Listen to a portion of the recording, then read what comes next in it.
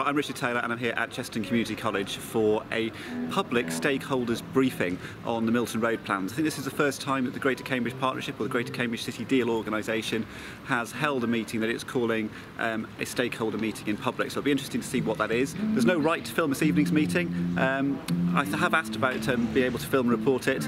I've suggested that it's made a public meeting a bit like any other local council meeting. There seem to be some murmurs in support of that from the chair of the local liaison forum, but we're yet to see exactly what's going to go on here this evening.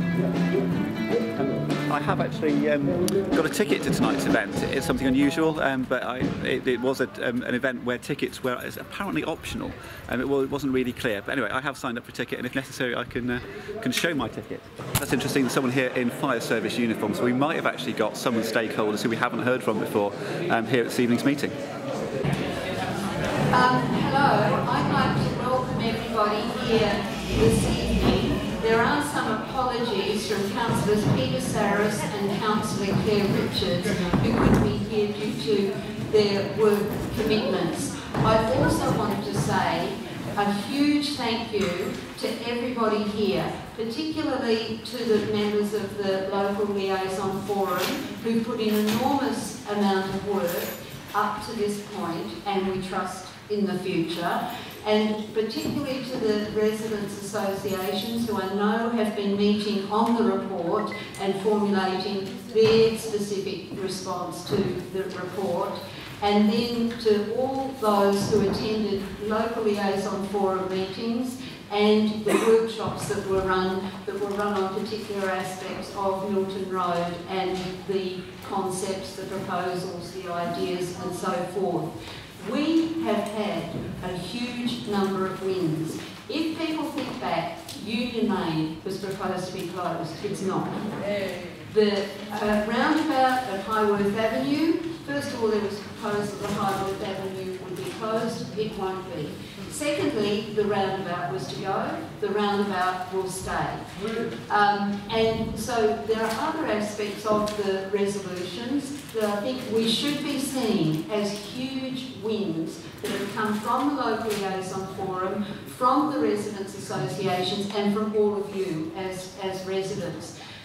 Our resolutions are contained in the report of the officers, which is going to the Assembly, and you can find that on the website, and it actually is quite easy to find on the website, cross fingers, I do think now, but if anyone has any trouble, email me and I will send you the link. Excuse me, who are you, please? I beg your pardon, I'm so sorry. I'm Jocelyn Scutt, I'm the chair of the local liaison forum and county councillor for Arden. Thank you for reminding me, I appreciate that.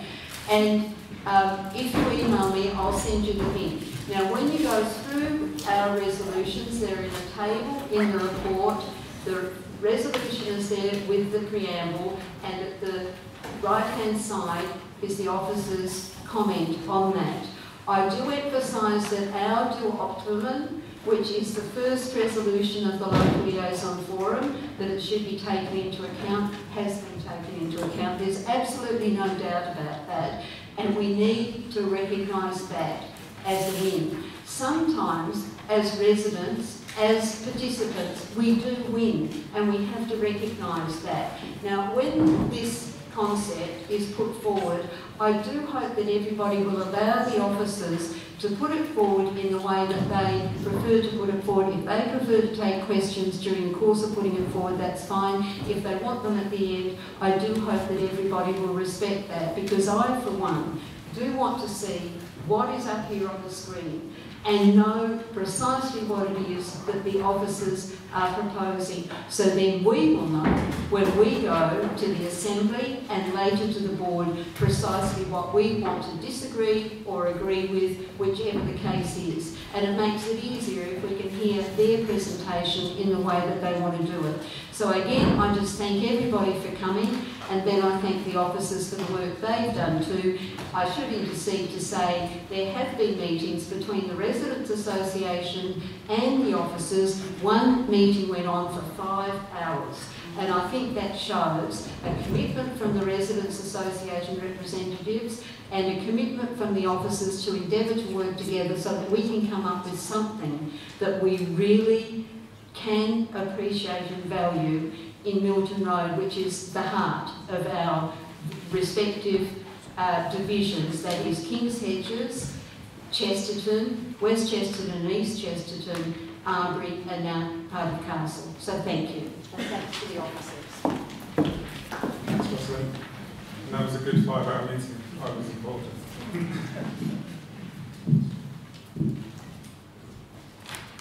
Hi, thanks for coming, everybody. My name is Paul van der Balk and I'm the project manager for the Milton Road scheme and for the Histon Road scheme as well. So we'll move on to the Histon Road scheme later on in the summer. First, tonight we're going to concentrate on Milton Road. So in terms of the presentation, first what I want to do is just to quickly clarify the project objectives. I know that every time we meet we seem to remind everybody of these objectives, but basically they form the core of what we're trying to deliver, and we've been set these objectives by the GCP, Great Cambridge Partnership Board. For those who don't know, City Deal has recently been rebranded. It's now Greater Cambridge Partnership, which is GCP for short. So anyway, we are working to those project objectives to the best that we can, and obviously we have to take all of them into account. Secondly, just quickly to overview of the local engagement and just to reaffirm what Jocelyn has just reminded everybody about the important LLF engagement that we've held over the past couple of years, or the past year, sorry. I want to then move on to give a good description of the final concept design, and just to remind everybody that this is still a concept, so we're putting forward a concept design towards the executive board. Once we have got approval for that concept design, then there will be a more detailed design process through the summer and the autumn, and that will include further engagement with the residents and the LLF. And then finally, and this is probably the most important part of tonight, and probably the part which will take the longest, so I'll go through the presentation fairly quickly if I can. We'll be taking questions and trying to offer further explanation to any questions that you might have. And the aim of that is to allow you to perhaps get a better understanding of any things that we're not clear on, so that you can put your questions to the board.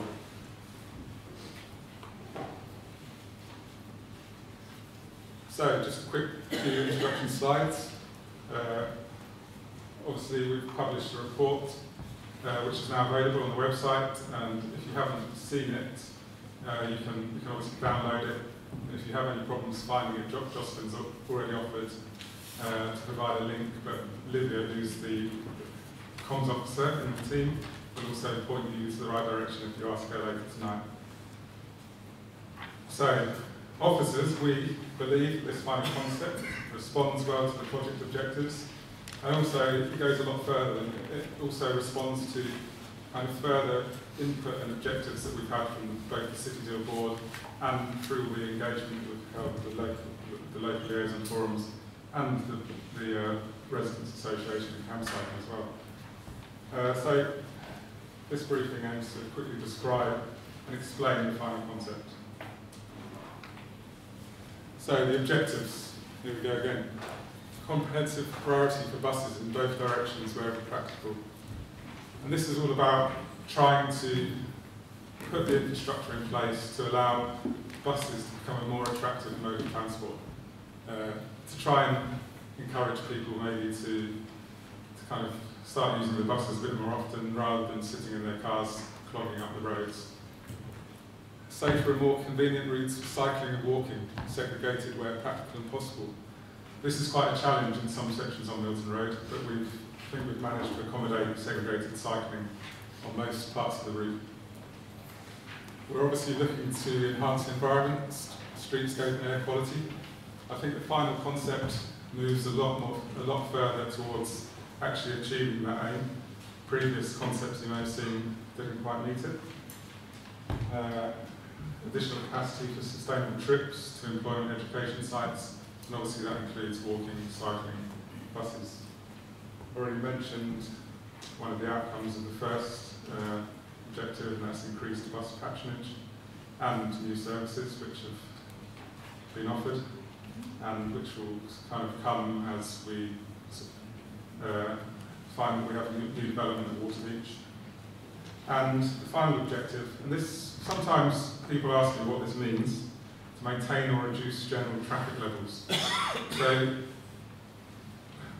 the Greater Cambridge Partnership aim to try to reduce general traffic coming into Cambridge. This is one of their aims. However, this is against the backdrop of increased growth in the area, and projections kind of forecast that there'll be a 30% increase in the number of journeys that are required in the area. So, against the backdrop of increasing numbers of people who are wanting to travel on the roads and transport networks, rail, cycleways, pedestrians, against that backdrop, we're looking to maintain the capacity on the road to kind of the current levels so that we don't end up with a huge traffic jam. A few further design requirements that came a bit later on in the process, and that was from the executive board, is that we're looking to maintain an avenue of mature trees as a core design element, provision of grass, verges and planting, and also looking for effective wider public realm and landscaping, looking to do something outside the shops maybe if we can work with the owners of the shops to kind of smarten that area up and make it work better for people using those facilities. We're looking, well, there's a preference for a design that avoids the need for double bus lanes on a stretch of road, and we've accommodated that within the final concept. And the final point was just to remove all of the ban and turning movements that were previously proposed in the do something concept. So, as has been mentioned already, the local liaison forum and CamCycle, and that should say the residents' associations, have been very influential in shaping the final concept design, and I've had, as Jocelyn mentioned, I've had various meetings already in my short time as project manager for this project with the various residents' associations and with Matt from CamCycle who drew up the document.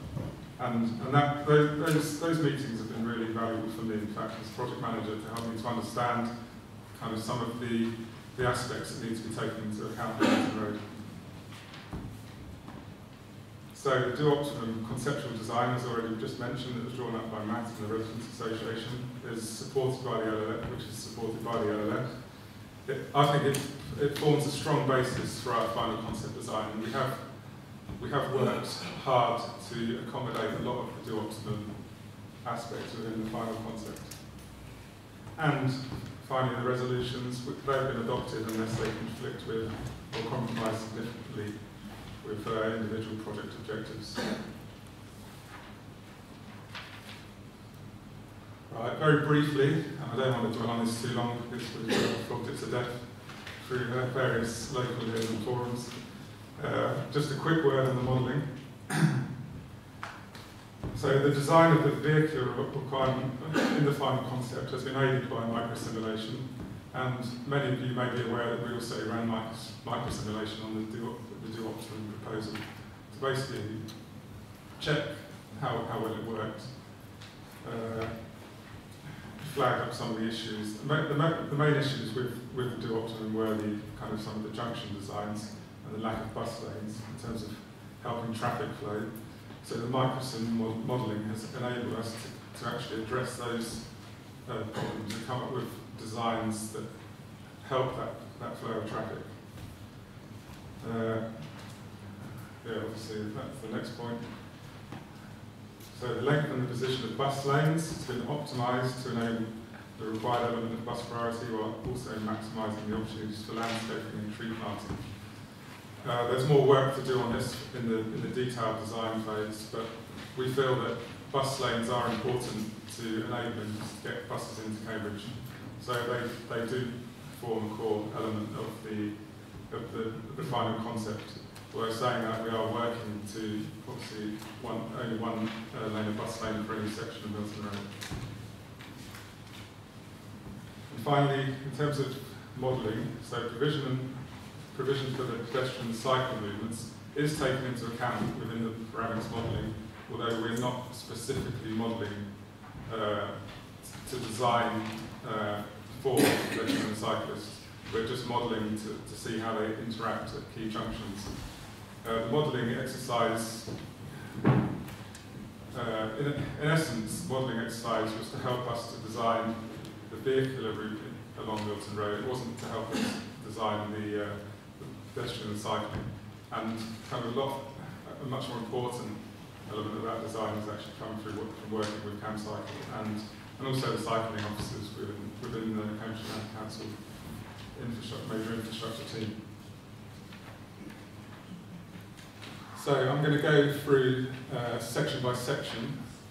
Chris, can you just raise your hands?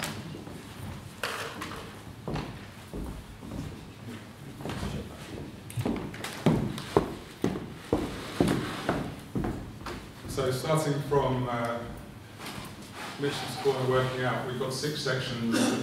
Basically, the scheme is drawn up into 6 sections. And I'll go through section by section, highlighting the key points. And then later on, if you've got questions, I can flick back through and you can, so at the end of the presentation, if you've got any questions on the specific questions, I can flick back through. So, coming up from Mitchell's Corner, moving outbound, or move outbound as I described. We have a section of bus lane approaching Mitchell's Corner. Also we have some, we'll have some parking still retained next to shops. Cycling is segregated most of the way, apart from this small section here. On the outbound side of the road, we've managed to segregate the cycling behind a tree buffer and tree and landscape buffer all the way up to the junction. The issue with this junction is that it is fairly tight. It's very difficult to achieve full cycle segregation right across the junction outbound. So we've resorted to using the, in the concept stage at least, we've resorted to using the advanced stoplight for cyclists.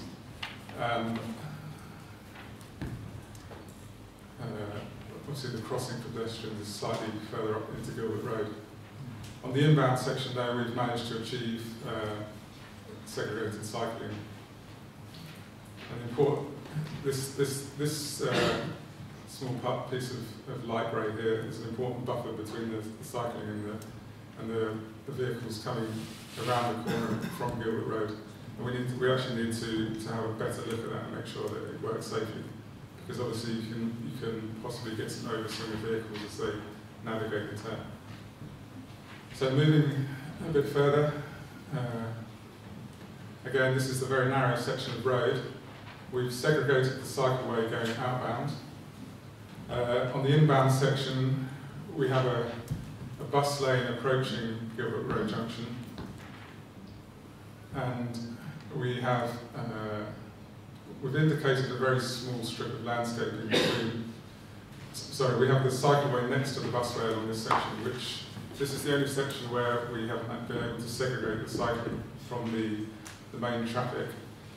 The compromise solution is that it is next to a bus lane, which won't be so heavily used as kind of the main part of the road. So we feel that it's a safe alternative to having no cycle lane at all, or having the cycles mixed into the bus lane. And it's also fair to say that the cycle lane can be slightly height differentiated from the road using a curb. The other consideration was to have a very small strip of landscape in between the cycleway and the bus lane, but if we're looking at reducing the cycle lane width of this section, that would put the cycle lane next to the footpath, and then you would run the risk of cyclists overtaking each other onto the footpath, which is perhaps even more unsafe than overtaking in the bus lane.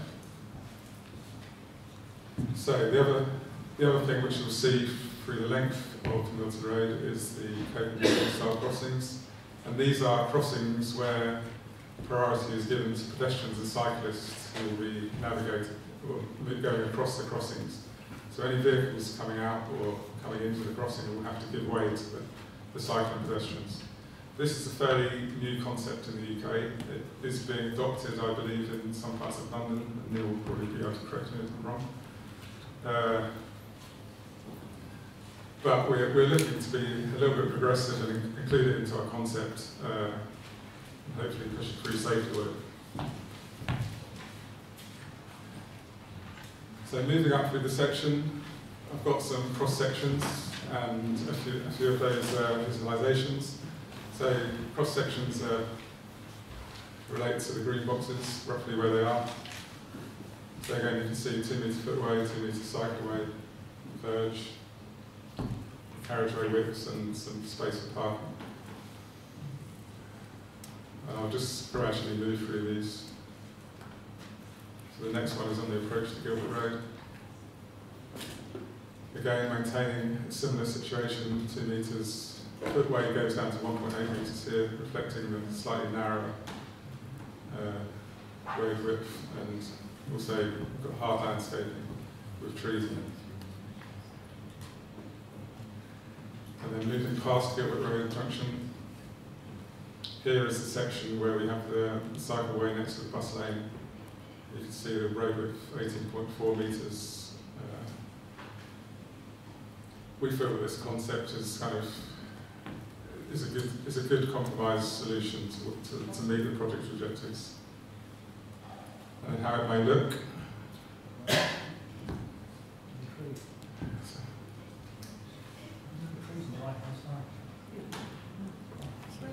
Where's the avenue of trees? There's no trees on the right-hand side. We understand your questions.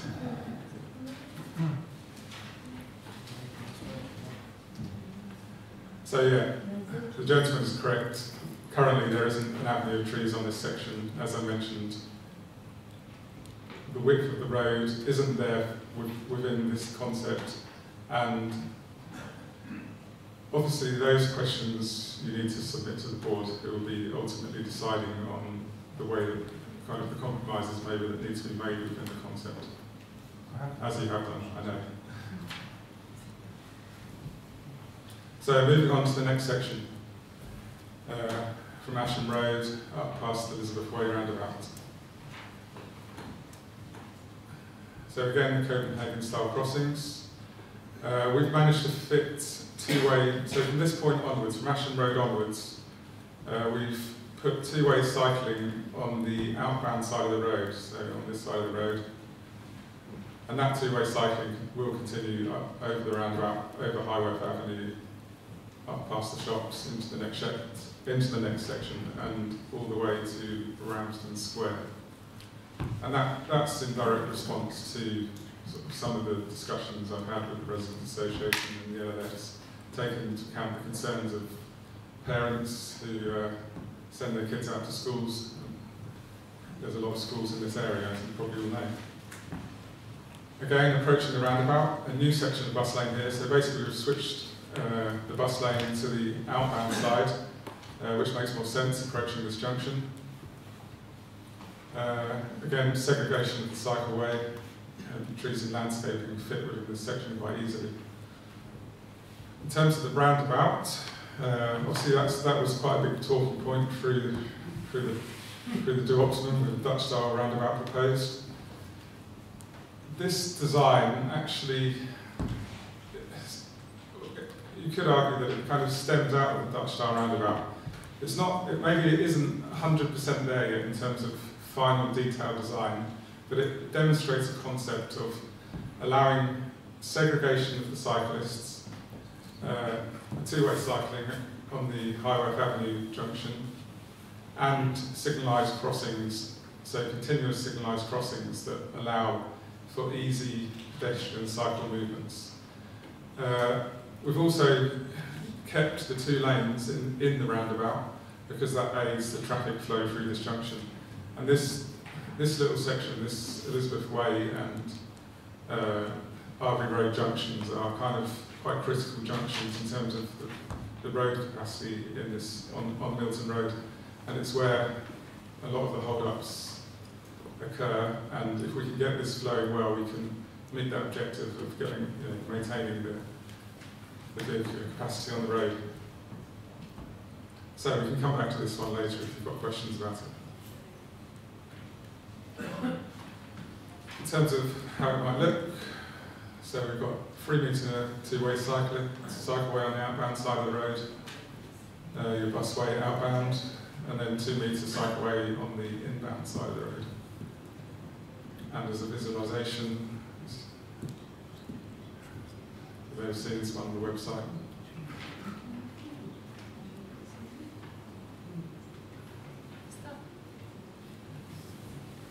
This is looking outbound towards Elizabeth Way roundabout.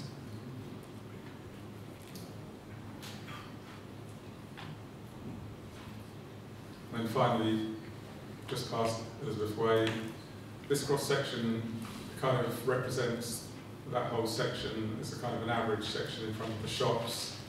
You can see there's a few different ideas for what can happen outside of the shops. And that relates to what I mentioned earlier in terms of we need to still have discussions with the shop owners and the landowners on that, in that area to decide exactly what we can do. Again, we're looking to segregate the cycleway in front of the shops and provide some parking bays along this section for unloading vehicles. And the parking bays on the next section, we're moving on to section 3, represented in purple. So for this section near Arbury Road,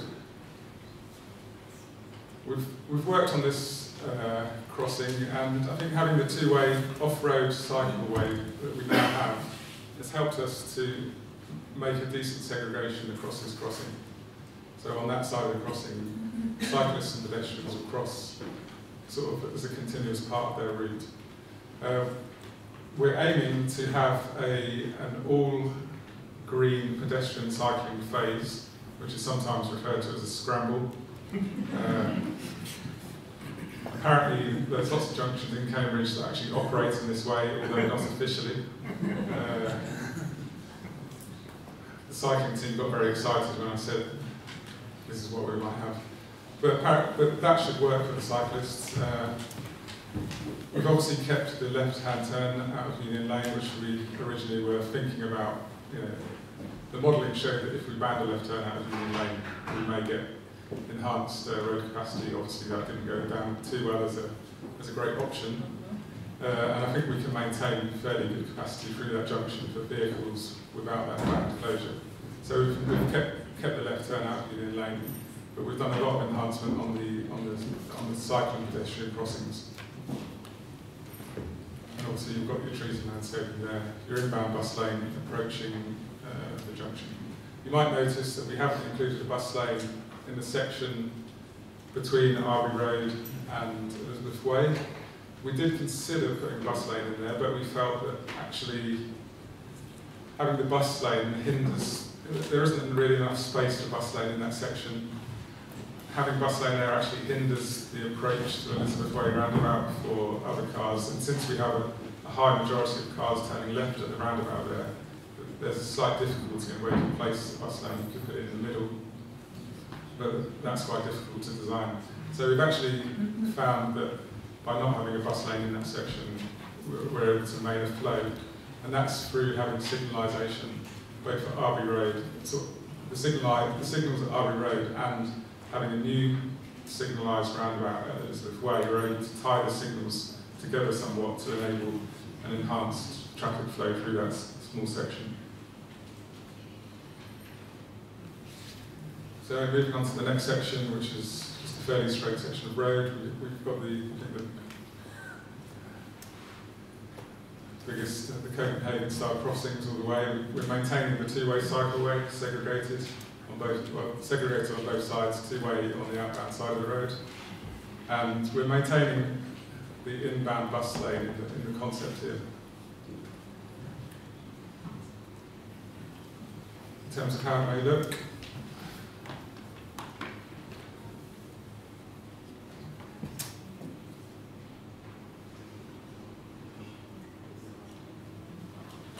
moving on past Woodhead Drive, Woodhead Drive at the moment, I used to cycle up and down Milton Road years ago, every day, and when you get to this junction here, you've got a really wide road to cross.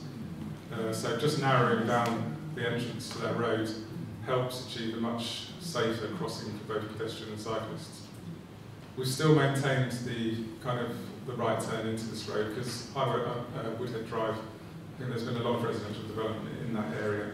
It's one of the busiest side roads, so we feel that having the island in the middle to allow that right turn in there, and also Kendall Way to allow the right turn into Kendall Way helps with the traffic flow.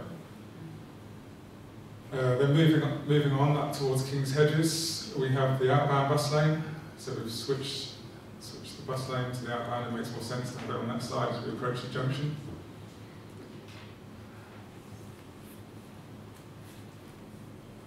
In terms of what it looks like, again, 3 metre cycleway. We've got 1.7 metre verges, 2 metre cycleway on the inbound side of the road, both segregated.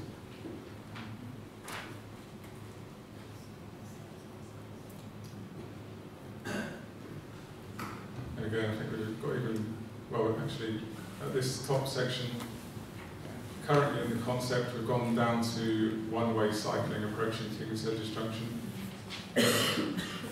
Conceptually, I mean, if there is perhaps space to maintain that two-way, but in terms of what we felt we should put as a concept, we've gone down to one-way because we're unsure how we would approach King's Hedges Junction with a two-way cycle lane. So we felt actually it's safer to maintain it like this and perhaps manage sort of entrance onto the two-way section with the crossing.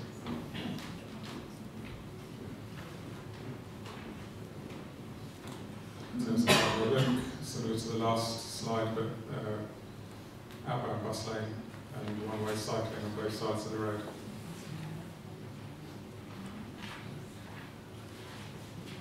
So King's Hedges Road.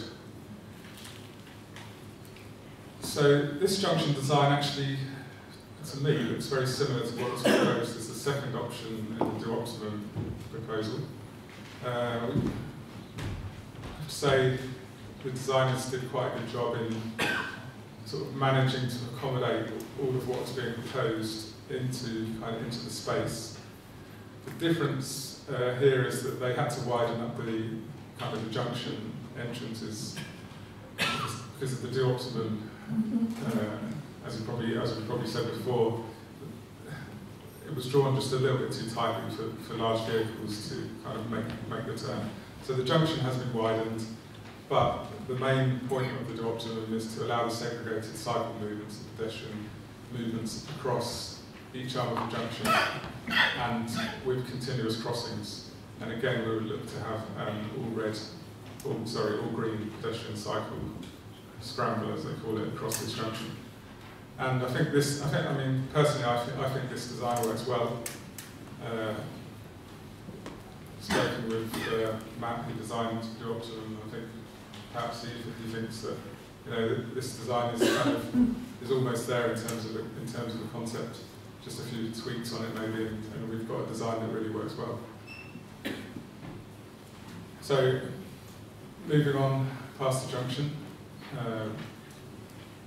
we've got a small amount of bus lane approaching the guided busway. That guided busway section should have been chopped off really because it's slightly different to that now with the buses being able to obviously cross to go down towards the station. So ignore that small section at the end. Again, we've got two-way cycling on this side of the road. We've got the current underpass here, which brings cyclists up, and then we're looking to have we have to have an access for cyclists who may be on the road into the cycle lane. And we also there's an existing crossing here, which it's actually one of the only crossings that we've kept in the plan because it's an existing crossing.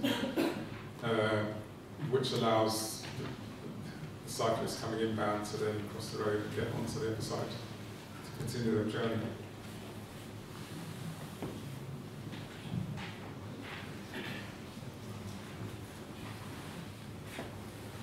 So in terms of the cross section,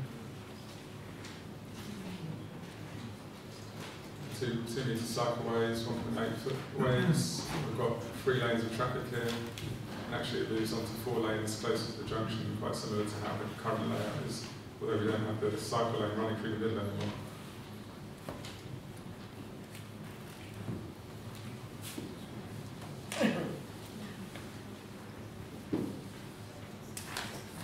I'm just going to catch up on my paper, so I don't have to keep looking at the screen. So, as I said, we can come back to any aspects of those layouts that you may want to later on, and I've got to finish the final few slides in the presentation. In terms of what we feel that we've achieved with the design and basic elements of the design, in terms of bus lane optimisation, the actual difference in total length of bus lane to what is currently there at the moment is 190 metres. And we've actually taken away some of the inbound bus lane and added on those small sections of outbound bus lane approaching Elizabeth Way and King's Hedges Road.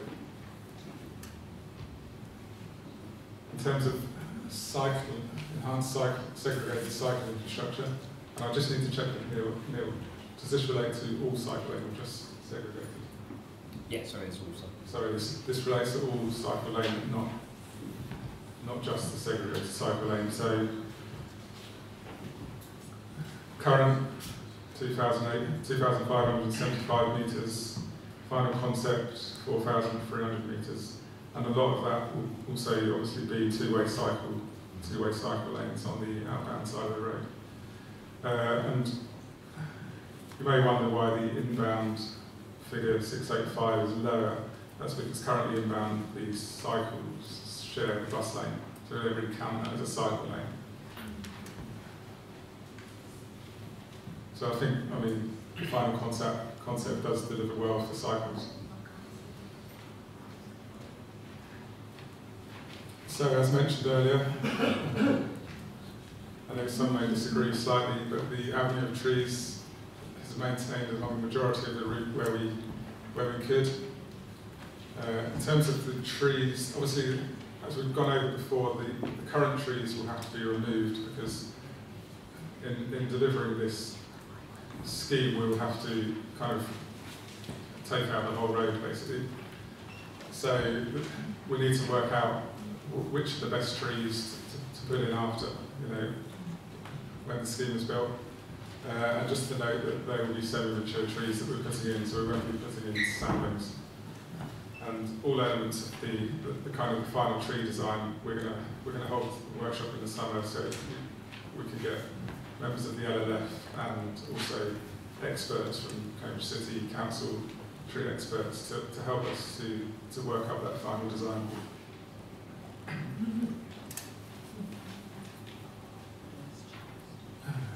As mentioned earlier, consideration to be given to the streetscape in front of the local shops.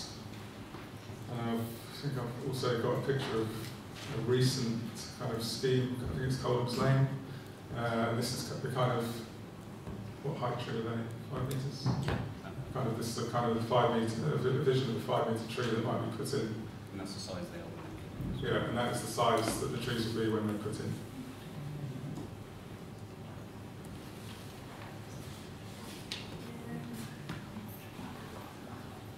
So in terms of meeting the objective, capacity for sustainable trips, obviously we're looking at significant improvements to the facilities for pedestrians and cyclists compared to the current situation. I think compared to a do-nothing scenario, the modelling predicts, and so I won't dwell too much on the modelling, but it predicts that 2031 peak time bus reliability can be improved by this design in both directions of travel, and that specifically, definitely applies to the outbound where we are applying small sections of bus lane that aren't currently there.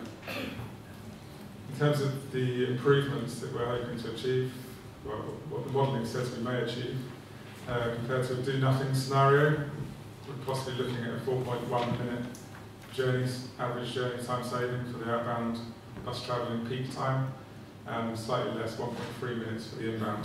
But you would expect a smaller number for the inbound.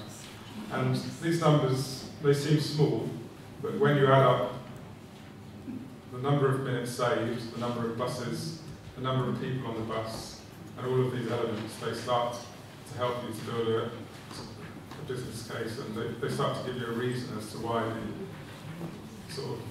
the bus priority is important.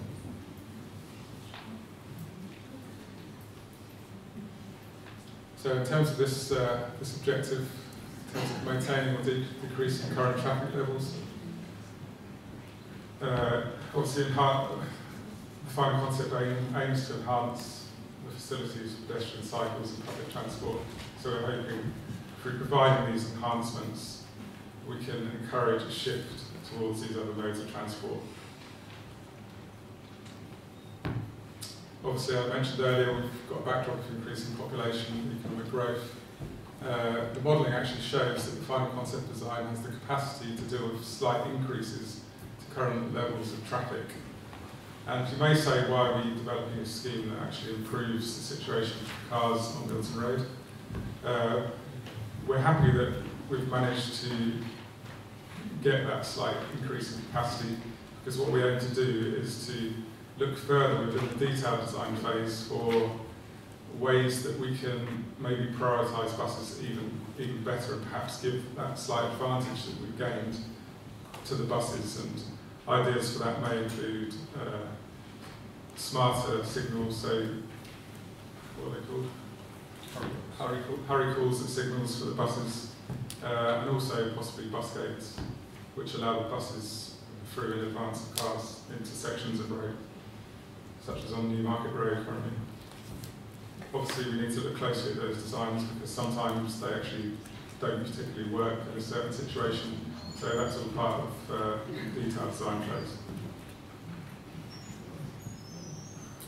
So that's the scheme. Coming up in the near future, we obviously have the Greater Cambridge Partnership Joint Assembly, which is on this week on Wednesday.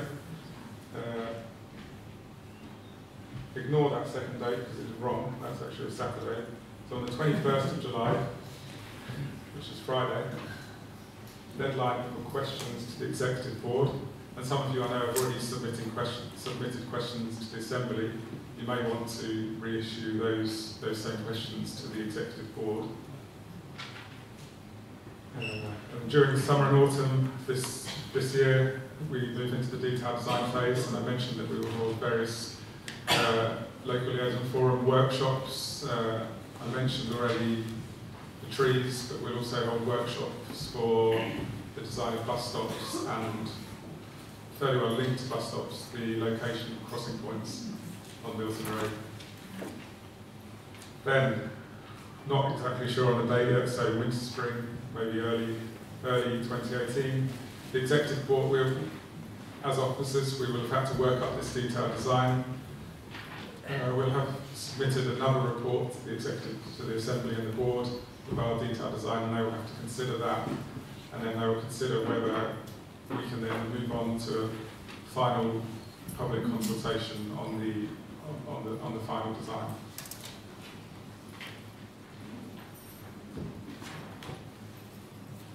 So, the next part, the questions. So I'm going to ask some of my colleagues to come up to the front to perhaps help me answer some of the questions. As I mentioned earlier, try and phrase your questions so that they'll help you perhaps ask questions to the Executive Board. So the aim of this is that you've seen the scheme that we've presented as officers. We've submitted that to the Board now. As members of the public, stakeholders, local liaison forum, you need now to ask questions to help you understand maybe what you need to be questioning the Board. And then finally, this is the correct date. So the comments and further questions to the Board need to be submitted no later than 10 AM on the 21st of July. Why is that quite hard,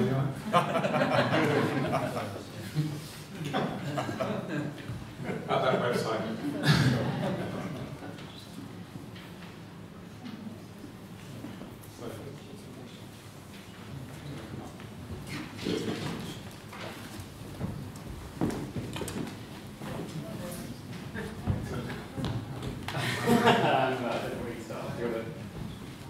take 3 at a time, so maybe if we take those 3 there, and then we'll come across here and work backwards. Yeah, I should say we've got till 8 o'clock, so we've got some time for questions.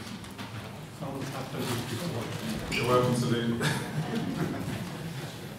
So if the 3 there, and then we'll have hands up again. Okay, so you briefly mentioned the safety audit process. Can you just tell us a little bit more about that? Has there been a safety audit yet? Is it a continuous process?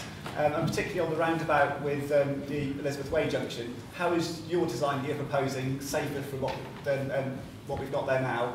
And particularly, why do you think that the Highworth Avenue junction should remain open?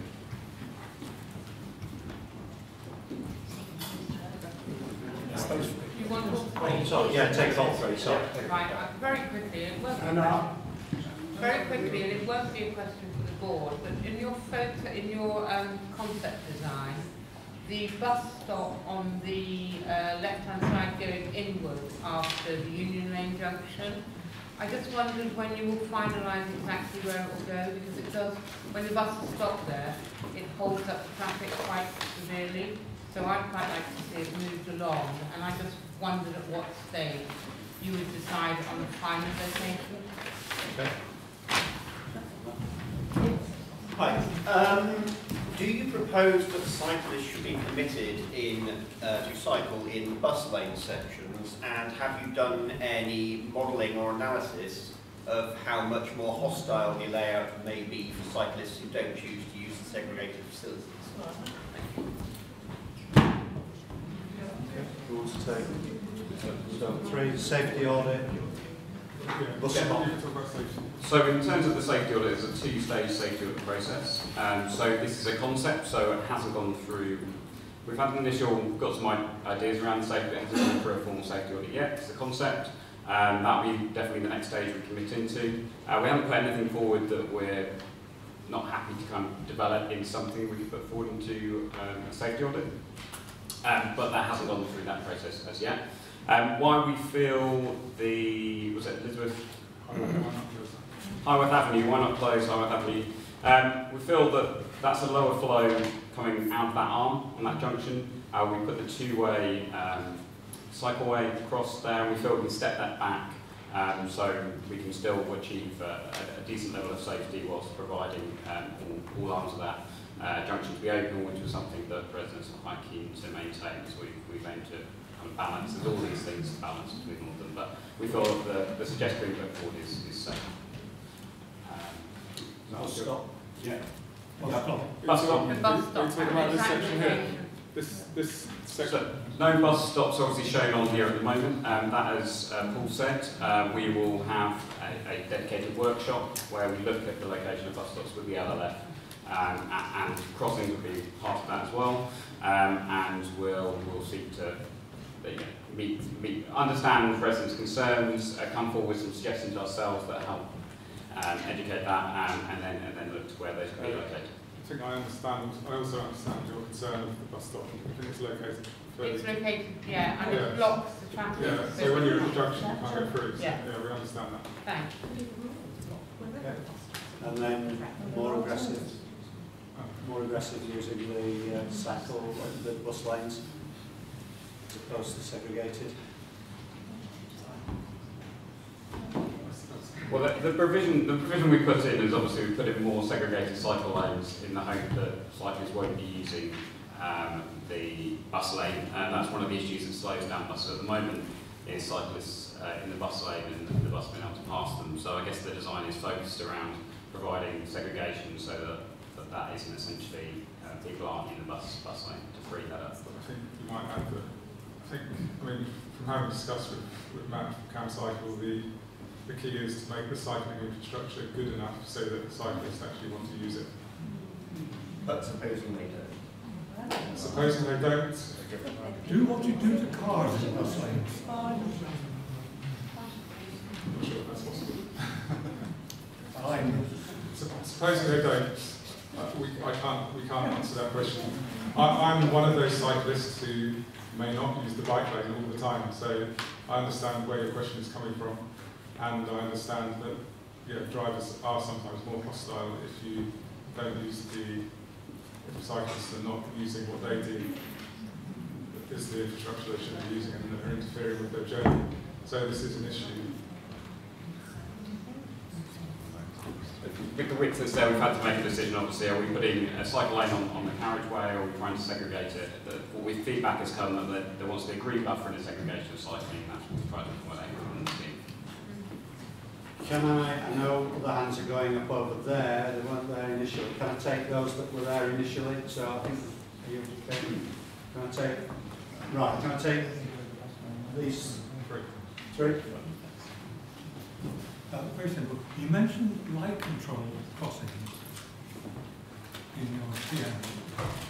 Will those be permanent light control crossings, or will they be restricted to peak hours only? Because for most of the day, there's no real congestion problem on Milton Road. Can we come back to that? There are sections of Milton Road where the access to driveways drops away quite steeply down to the level of the houses and the gardens which are used. This causes immense flooding problems on Milton, on the pavement itself, on the footpath. How are you going to overcome that as an issue while it's still enabling cars to access the front gardens, which is a bit crucial? And the second point is, are you still thinking in terms of floating bus stops, or are they going to be back on the pavement? We can hold those, and can I take, sorry, that. I'll take, and then I'll take you in the next three, if that's okay. First of all, I'd like to give you an answer. If you don't want to use the cycle lane after spend all this money putting it in, use the public highway and don't use the bus lane. So the question is, do you think 3 metres is enough for a bus lane? The reason I asked the question, you've reduced Hills Road down to 6 metres. If you have 2 large vehicles trying to pass each other, they end up in mirrors. So if you're only giving me 3 metres and you've got a lorry that's slightly offline in the flow of traffic, I can't get through. And do you really need 3 metres of cycle lane if you've got 2-way cycling, or 2 metres either side if you've got single track? Could you not give me 0.2 of each more?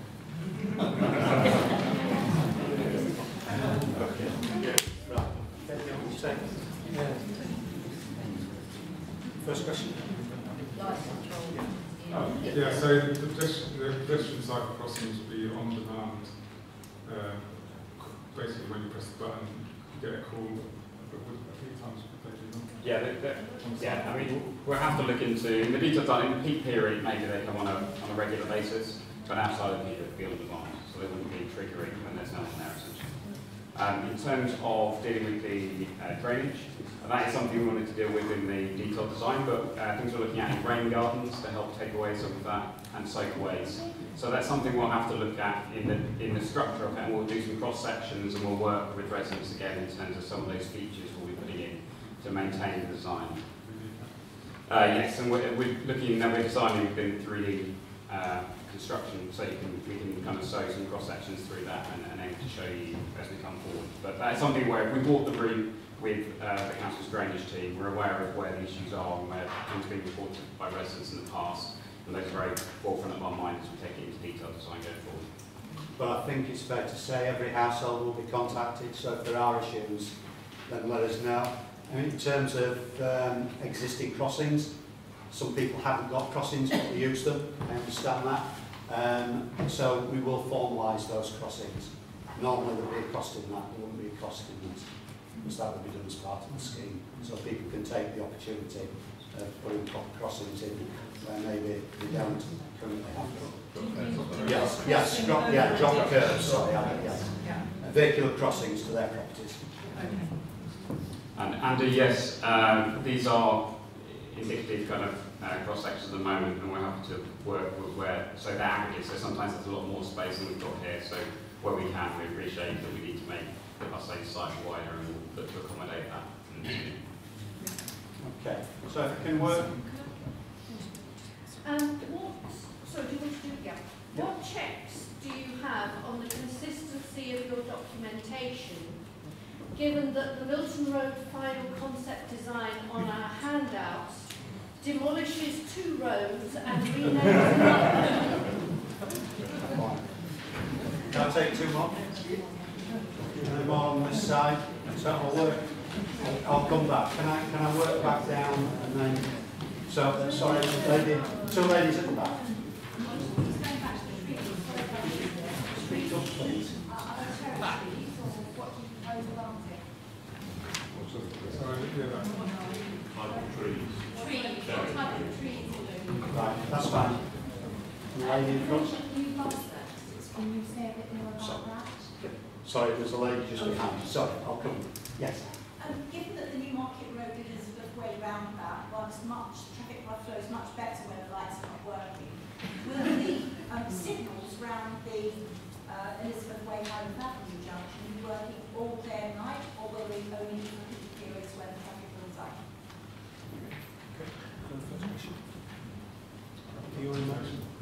Okay. Apologies for the missed roads on this map.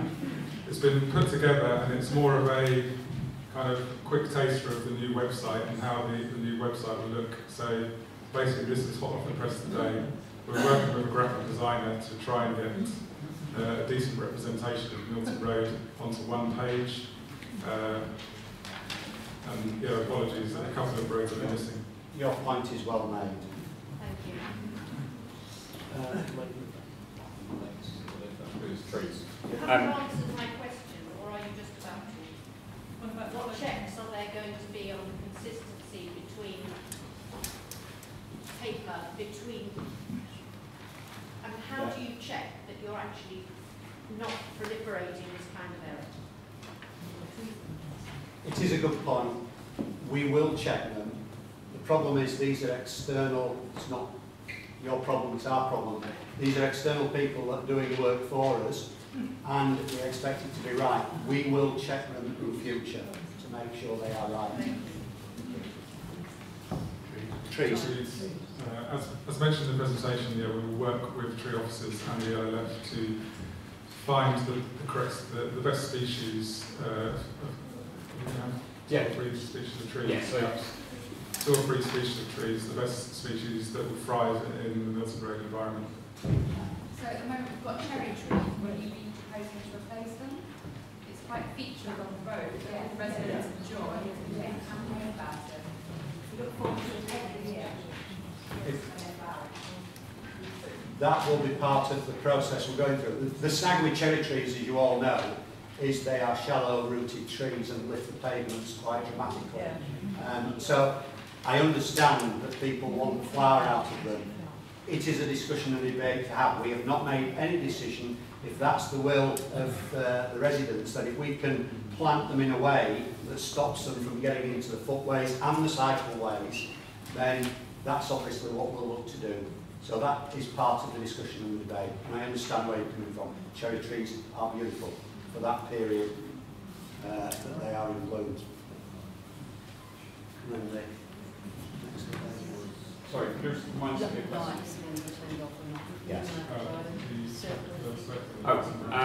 I guess that's something we need to look at in detail. I mean, we've just looked at the peak hour situation in terms of how we developed concepts. We always look at the worst case. In terms of outside of the peak hour, that's something we can certainly look into and consider in terms of modelling when we look at the interpeak, the outside of the peak period and the detailed design. Can look into or will look into? We're happy to look into that, that's not a problem. Okay, we'll carry on working down this way. Could I just clarify when you answered the question about will bus stops float? I wasn't sure if you'd answered that. So in terms of the bus stop discussion, what we're going to come forward as part of the workshop is we're going to present you, the LLF, with a range of different options and visualisations of a standard bus stop we can use of which one will be floating, but there'll be other options there. And let's have that discussion around which we feel is best suited for each location along Milton Road. Because it's easy, I'll take 3 in a row. So the lady there, and there. Okay, so yes, yes, yes. Yeah, on your final slides, you show the parents, for example, bus lanes and then the future bus lanes, which is great. It'd be be very helpful to add a slide where you could talk about trees and landscaping. So compare the current situation with what you're proposing. So for example, how many trees are we losing? How much of the landscaping are we losing or gaining? Yeah, that can certainly be done as we move into, sorry, shouldn't be answering it. You mentioned new bus services. Could you tell us a bit more about that? Okay. You've indicated that the pavements are going to be 1.8 metres wide, and not seen in comparison with what they are at the moment, nor have you indicated, from my position back here, as to whether those are shared with cyclists at any point. I share Mr Campbell's view regarding the bus lanes mirrored across the pavements. And I'd like to know whether you've actually done any consultation with people. Okay, in terms of landscaping, yeah, we haven't looked in detail at landscaping and trees yet, but in the future design stage, that is something that we will put together. It would just provide a more accurate representation of what you're actually proposing. Yeah, that's fine, that's understood. I guess the element that's slightly more unknown with the landscaping is utilities underneath the ground, and we obviously need to accommodate that. So we don't want to give any, we've indicated the areas where we're looking to have landscaping, but we need to understand fully what's in that location in terms of utilities under there before we can give any definitions of where tree pits are best located. So in terms of like the number of trees, it's difficult to give that kind of detail at this level until we get into more detailed design. Sorry, and I have asked Neil the question because it's been asked me about the trees. People ask me, say, you've got trees there already, so why can't you, that kind of indicates that trees can go there now. But the way the trees are planted now, apparently their roots are intertwined amongst the utility cables that run underneath. So it's not as simple as if there's a tree now there in that exact location now, that's the best place for a tree in the future. We don't know until we've actually surveyed properly. Okay, and then the footway, widths, existing footway widths.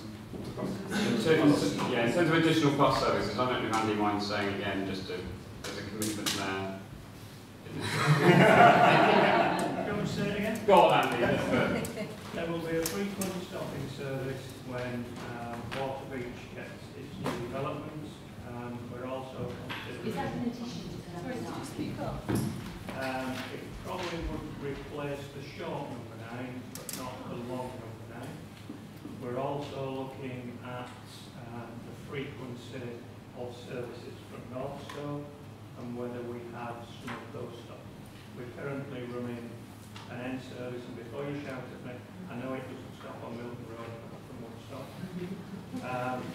But the numbers travelling to the station, the new station, are very disappointing, and we may have to look at what we're currently doing, and that may include a stopping service on the So do you mean the number of buses or the number of passengers going to the station? Sorry? Do you mean the number of buses or the number of passengers going to the station? No, the number of buses is absolutely excellent.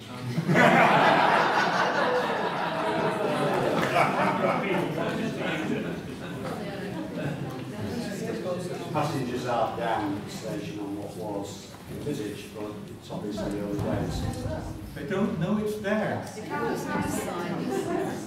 Signage, I have asked for signage. And then in terms of the pedestrian cycle segregation, what's set out here in terms of pedestrians is for pedestrians with a segregated cycle lane. We're not, unless it's indicating very, very small areas around the junction where we've got shared surface. Everywhere else we're looking at complete segregation, that's the aim. Right, so you've got 1.8 metre footways which are then robbed when it comes to cable cabinets and road signs and that kind of thing. Is that the correct interpretation? 1.8 metres is a standard width for a footway. It isn't that it's substandard. And yes, there is a lot of stuff going in the road these days, but it is a standard width for the footway is 1.8. It was the old 6 foot. I still work in Imperial. Right, they've been very patient down the front. Can I take, I'll take these 4 here. We can't remember 3, so 4's going to be really difficult. So, 3 gentlemen. Okay, you? Yes, and lady there. Okay. So you justify removing the bus lane outside the shops for the those studies on the moment, on the fact it's insufficient width. Why can't you apply that to the narrowest section of Milton Road, which is south of Ashton Road and to Gilbert Road? Hold that. So also, part of the justification was the fact to give the buses a head start. I think that's what you said. What effect, surely won't have an effect all the way down Milton Road, not just in this section. It should have an effect on the southern side as well, because those buses will continue down Milton Road. Can we hold that gentleman next to you? Oh, yeah, currently there is a crossing from Chesterton Hall Crescent to the Catholic Church. And this has, we're talking pedestrians here, and it's a school crossing. And that merges with traffic, pedestrians, skateboard, little kids on bikes coming down to Ashton Road from you don't have that there.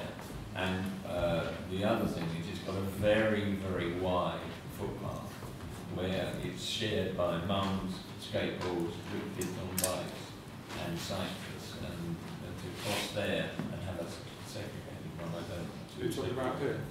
Yes. Yeah. Okay, we'll come back to that in a second. Jump next. I'm Warren, I'm City Councillor, so thanks for letting me ask the question in this forum, because I think it's a good question to ask in public. And the question is, I'm not quite sure how we got to the stage where the cycleways are segregated from the road behind the trees. Now, I say that having already been in all of the workshops in last autumn and heard the discussions about things like safety or less pollution and such like behind the trees. And obviously, as a councillor, I'm very keen to support residents in their views who won't get elected next time. But I'm not quite sure that the Do Optimum scheme was all the way along saying that the cycleway should go behind the trees. And I'm the lead councillor for cycling in the city. I want to support residents, but I also have a view about safety in more general terms. Now, if it's what I want to know from you, the question quite simply is, why are you behind the trees? And what's the most important point? And if you're going to say safety, is there some sort of analysis that's been done with regard to the safety of crossing minor junctions with your Copenhagen crossings? Because I'm concerned about that. I could say more, but I'll stop there. Okay. Okay, mine's the same as the gentleman down there, Councillor Jerry Bird here.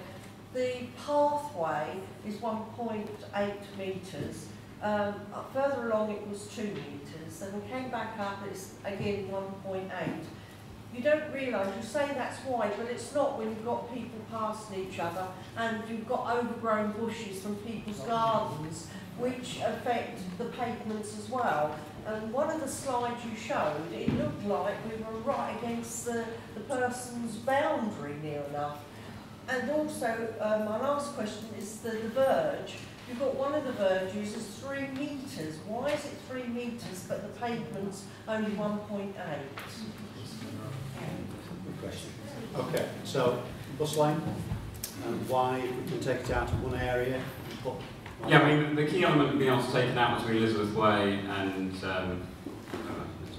Aubrey Road is because we can signalise between. If we can signalise both junctions, we can enable those to better work together, and that enables general flow of traffic to be particularly more efficient in that area, and that enables the buses to be carried through that. It's such a small section that giving them priority in that section, we've tried to weigh it up. As we know, it's a width, we've got limited width here, we've got to decide what we're going to do with those elements. We've got other elements of the shops and parking in that area. So in that section we feel we can get an optimisation between those 2 junctions where we you know, ideally we'd like to have a bus lane, but we feel that if we're going to let it go at any point, that's the area where it's possible to do so. Won't that effect continue beyond the roundabout going down South Milton Road? Because the bus will have a head start. So why is there the necessity to have a dedicated bus lane from Ashton Road down to Gilbert Road? That length of... So why... There won't have traffic flow. Yeah. Traffic flow will be reduced because of the what you're getting. If we bring up that element, so it's easier to.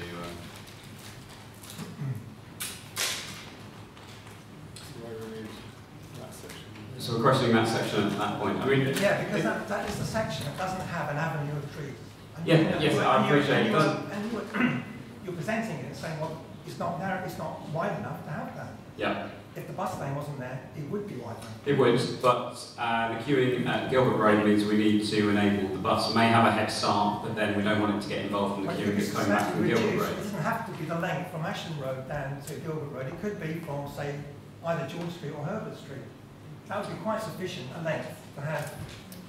And these are elements that, you know, we're not saying that all these bus lanes that they're shown here are sacrosanct. Some of those will have to go further in terms of how we take the concept. This is a concept. What we're trying to show here is show where we ideally want the bus lanes. If we through the modelling of what we're doing in the future that indicates that some of that can be reduced without impacting on bus priority, then we can look into that. But what we don't want to do is show that cut back right now, and then we're looking to increase in the future. We'd rather show what we'd ideally like to have in terms of bus lanes, and then we can work with all these elements in terms of how that space is used. As you know, we have to make some hard decisions in some areas of this in terms of what we're putting forward. So you're open to reducing the bus lane back? As officers, we are presenting a concept. I think these questions need to be asked of the executive board. Are they? I mean, we're presenting what we feel is required for buses to approach this junction, but we're not really able to say where we can compromise in terms of that. That's a board decision ultimately to make in terms of where we have these difficulties over where the space is used. What is the board's direction in terms of how we should prioritise it? Well, the detailed design still has to be done. So the answer is yes, they will be looked at as part of the detailed design. These aren't sacrosanct in that sense.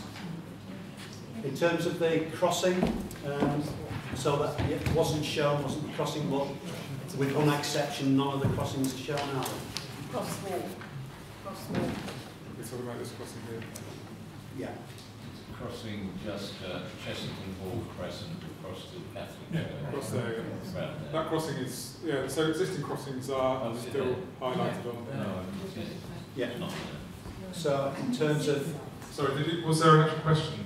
Yeah, and one about the crossing, and two, it's the nature of the people who use the crossing in peak hours, which is mums, school kids, little toddlers, they're all going to Milton Road.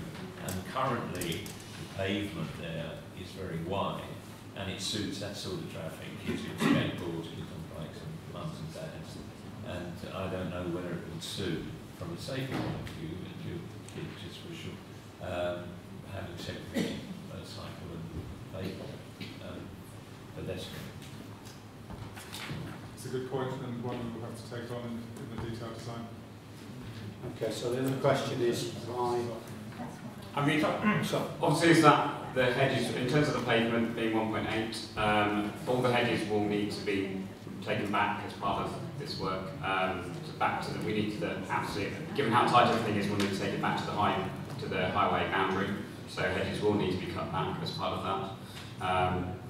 And in terms of how that area is shared, it's again, as Chris said, it's a standard 1.8. I appreciate that there's a lot of different users on here, and it is that balance between cyclists and pedestrians and trying to keep that segregated. I guess that's all. We're trying to make the best balance we can with the available space we've got. But I think it's fair to say if we're showing the 3 metre verge and we're showing 1.8 metre footways, we'll take the opportunity to widen footways up. Yeah, I mean that's at the very far end, probably where most pedestrian elements are. I guess towards that end there needs to be a bit more thought maybe given to how it's spaced up, but that's kind of towards the end of the main pedestrian flows, I guess.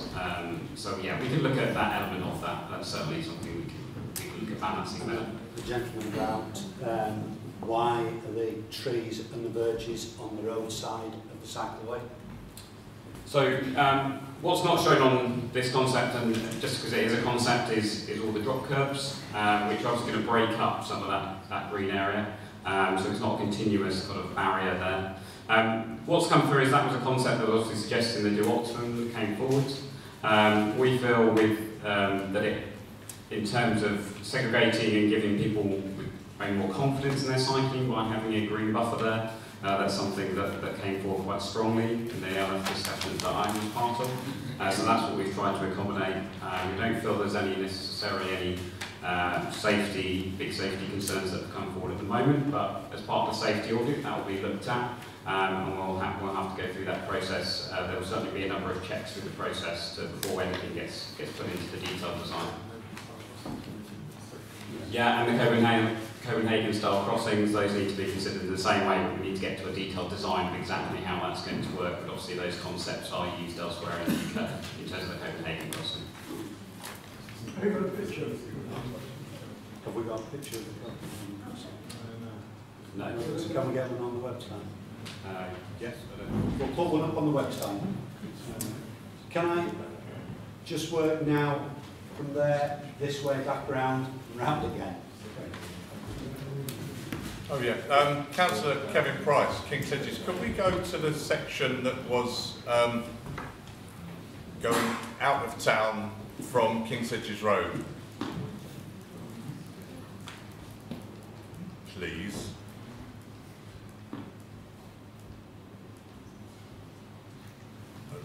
Keep going. You talked about the existing crossing.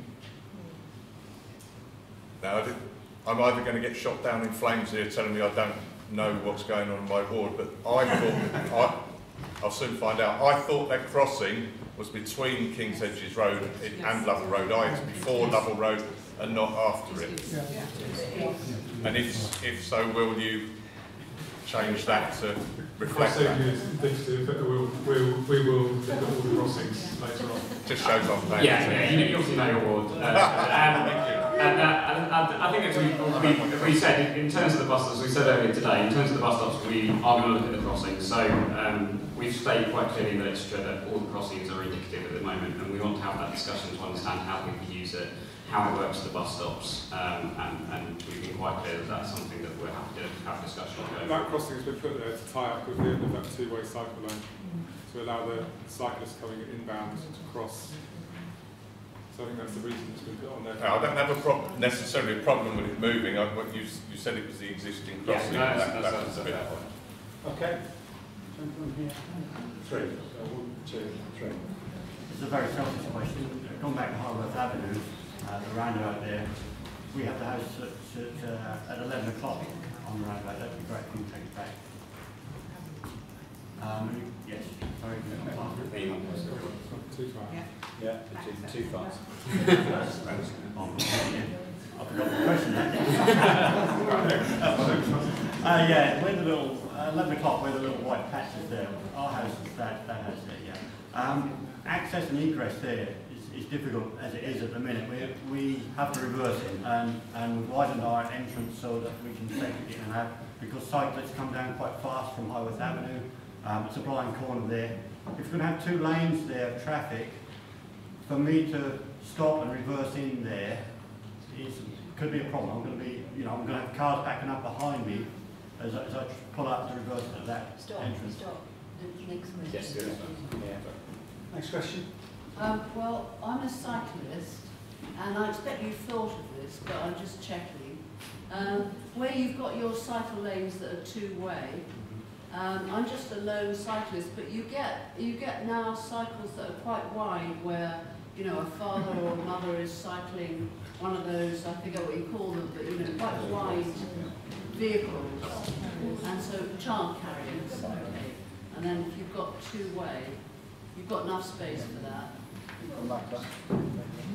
You say you can synchronise the lights at Arbury Road and the Highworth Junction.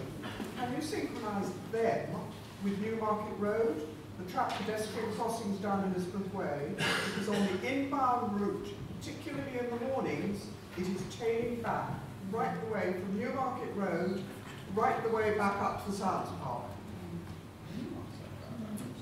Okay. So can we take the first question about access? So yeah, in terms of access, so you're the person that's going to cause us all this. Absolutely. I thought we might close it. Yeah, well, you don't really need that access. So obviously, yes, that presents a design issue. There's another access similarly here, and another access here, and 2 points down here. So any design that came forward will obviously be considered what's existing there, although it's not ideal in terms of standards. So I think when we get to elements like that, this is taking the opportunity to actually come up with a more detailed design, sitting down with you as a resident of that property and talking through design ideas with you. We're also looking to accommodate, as kind of indicating there, by that very crude just bit of grey, but we're looking to accommodate your access, and we'll have to talk through with you about how that best works on a case-by-case basis, I think, really. Okay, and then in terms of the width of the two-way cycling, 3 metres, and the kiddie carriers? Again, it comes down to accommodation. I couldn't off the top of my head tell you what the width of one of those, maybe someone can, in terms of there, but we can only give so much space to each mode. 3 metres as a two-way cycling there. We hope, you know, the chances of two coming and not being able to cross in that one element, it's difficult for us to plan a whole scheme based on something like that element happening when there's lots of different users. So we've given as much space as we can to that element, and I think that technically you probably could get carefully one past another with that sort of space. But you've got raised curves, right? Yes. You've got, I guess it's give and take in terms of seeing someone coming and accommodation. We haven't looked at the curve designs yet. We'll have to look at that in terms of accommodation of that and how we do that. There's obviously the drop curves as well that are coming through, which will alter certain elements, but there may be passing places if you can see someone coming. These are elements we do need to consider in the detailed designs. And then in terms of Newmarket Road and I mean, ideally, throughout the whole of the city, we'd have some sort of mechanism that all the signals could be coordinated together. I'm not sure if something is coming forward. I believe that possibly that is another element of the city deal that's coming forward in looking at, maybe Chris can know about extend on that. Yeah, so what we're in the process of commissioning is a full review of all 184 sets of signals we've got in the city, with a view to upgrading those to the most efficient and effective that there are available in the country, so with the most efficient and effective network in the city. Having said 184, the majority are actually pedestrian crossing signals, but even so, we're looking at all of them to make sure we can link everything and make it very efficient. It is one of the things that have been put back to us on a number of occasions, make best use of what we've currently got before we start looking at putting other infrastructure in. So that's about to be commissioned now. In fact, it's going to the board on the same paper that this is on. You'll see on City Access report, there is a report saying we are going out to do a review of the signal network within Cambridge. I'll go. I'll 1, 2, 3, and then I will work backwards. Yes. I'm concerned about the width of the bus lane, as Mr. Campbell has pointed out. Could you just remind us what the current width of the bus lane is? I'm presuming it will be about 3.65, something like that. Standard road width is, standard lane width 3.65.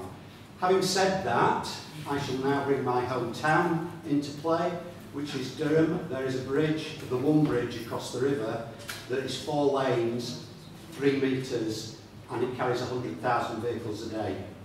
So it's as busy. So they can be accommodated. I'm not saying that it's the ideal, and we will look at trying to widen it up as much as possible. The reason I ask is that it's already, if you are even in a car on the inbound route and a bus comes whistling past, they feel dreadfully close to the car, and we don't want to be in a situation where wing mirrors could risk hitting another vehicle. I've once had that, and it nearly shot me out of my skin. Yes, exactly. Well, you'll have an accident. As I say, the widths are averages, and where we've got the ability, we're obviously looking to make elements such as the bus lane wider where we can. It's getting that balance. Obviously, in giving more space to one mode, you take it from another. There's no magic way of doing this. So yes, I appreciate what you're saying. The widths we've taken are an average, so in elements we're going to have much wider, and we'll be able to accommodate that. In other elements, we'll have to make a decision on what's giving way to enable that to happen. Sorry, and I didn't follow my own rules here, so 2 more, sorry. You show in your document a 2-year construction time for this whole affair. after all the decisions are made, has the kind of economic cost and the social cost of that 2-year construction period included in your modelling? We'll come back to that. I'm still concerned about some of these two-way cycle paths, and you're saying that with the cycle things it's optional, because at the moment they cycle in every direction on the path, they cycle across the red lines. Surely there needs to be a system which gives some enforcement. Is there going to be any way, do they have free rein going on it? The path, the cycle range and the road? Okay. So my question is about crossings. So I think the optimum plan there is crossings by a number of junctions to help cyclists use the cycle lane on the opposite side of the road. I'm thinking particularly about crossing by Westcliff Drive. So how are cyclists meant to turn right across 3 lanes of traffic to access the cycleway on the opposite side of the road? Okay, so the first one was about the economic benefits and the cost of construction. Yeah, so obviously this is a concept that's being put forward at the moment. We need to know that we're going ahead with a concept and get a more detailed design to get something.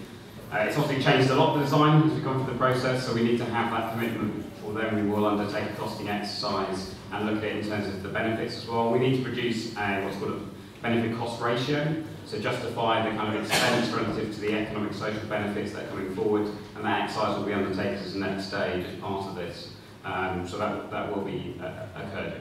But my question on top of that was that it's a 2-year construction programme. That's an awful lot of disruption to an awful lot of people, both residents and others. That has a significant cost. It does, but the models do not take that into account, unfortunately. It's worked on the basis that roads in general have to be maintained and upgraded, and that's just one of the things. So what we will do, when it comes to the construction, we will be sitting down again through the RLF to look at how it's all going to be phased to try and minimise the impact of that, because we do appreciate it causes major mayhem for residents who live on the road. Is that why construction times are so long? And what you're making is 2 years, 3 years, 4 years? Some of it is just the realism of the amount of traffic that's on there and keeping the traffic flows going and trying to work around and doing it in a way that actually doesn't close the road down completely. Other than it, if we have to alter utilities, there's a long lead-in time for doing utilities, gas, electric and so on. So it does take a while, but all of that will come back when we've got a scheme and we can sit down and say, we've now got a contractor, we will involve the contractor early contractor involvement as we call it, to make sure that we can do the work as quickly and with the least disruption that we can do. And sometimes it's the least disruption to traffic as well that's going to be factored in. Okay, in terms of the latest question. Just remind me. Enforcement. Enforcement.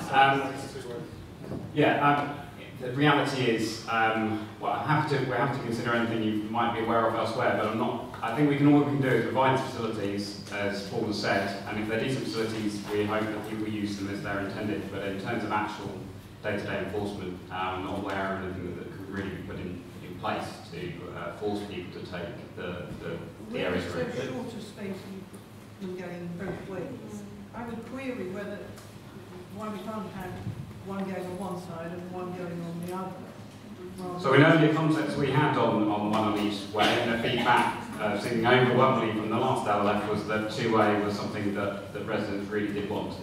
So that's what we did. And yeah, for the school consideration for children more on that side of the road. So obviously there's going to be different views from different residents along the road, but that's what we've looked to accommodate. Yes, please. I just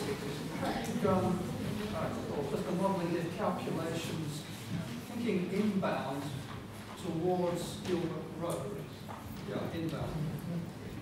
Does the modelling show a maximum number of vehicles or length of queue that would accumulate there? Is there a maximum queue length? How is modelled?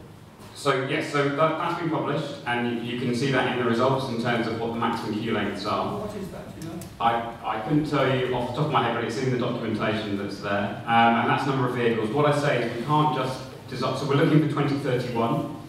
And the modelling is a guide, but apart of that, we can't accurately predict to the vehicle how long the fuel will be in 2031. It gives us an indication of how long that would need to be to accommodate, but we also need to include other factors that we're considering in terms of moving some buses in that sector, our engineering judgment, other elements we need to consider, and some buffer to consider that there may be not exactly. So we can't just take the modelling results, say it's X amount of vehicles, and just give that bus, in particular when we're looking that far into the future. It's a guide for us. Does it impact on the length of bus lanes you need to overtake the queue?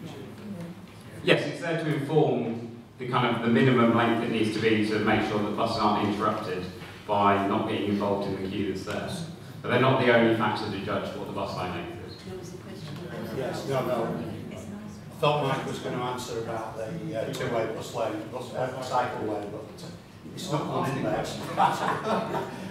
The gentleman about crossing three lanes of traffic, getting onto the cycle lane. In terms, which section? I don't know if you can bring it up. Right, so it's specifically for the new development of the Cambridge City Football Ground. There's over 180 homes that's been built in the last 2 years, and there's no way to turn right and south into the city or coming home back from the middle. Yeah, so on the concept, we haven't included the crossing there.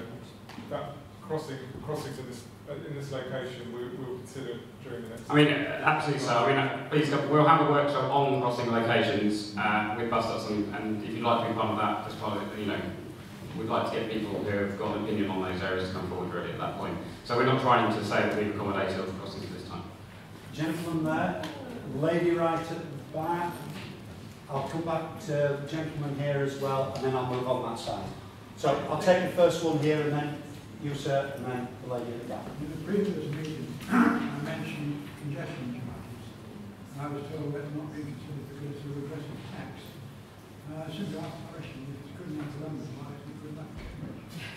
It's good enough for Durham as well.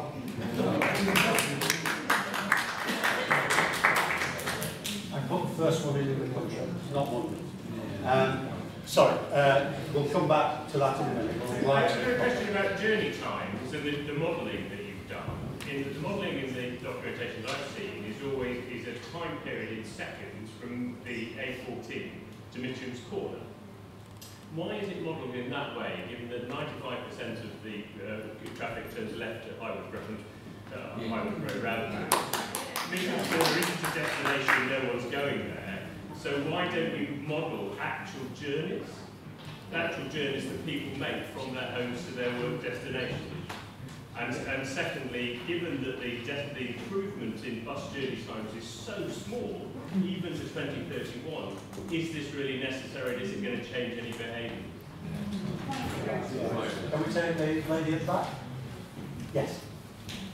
So, the LLF, one of the resolutions was to do an audit on properties which were entirely reliant on street parking and to look at provision for those properties. I have an interest there as being a property which is entirely reliant on street parking, and a real concern that the concept doesn't provide any loading bays, so the tractor could only disrupt the highway in carrying out work on the property.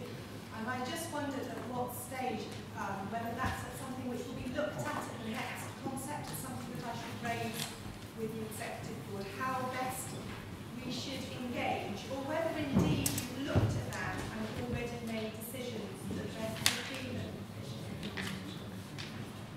Okay, thank you. I'll deal with the congestion charge. There has been a meeting between the Assembly and the Board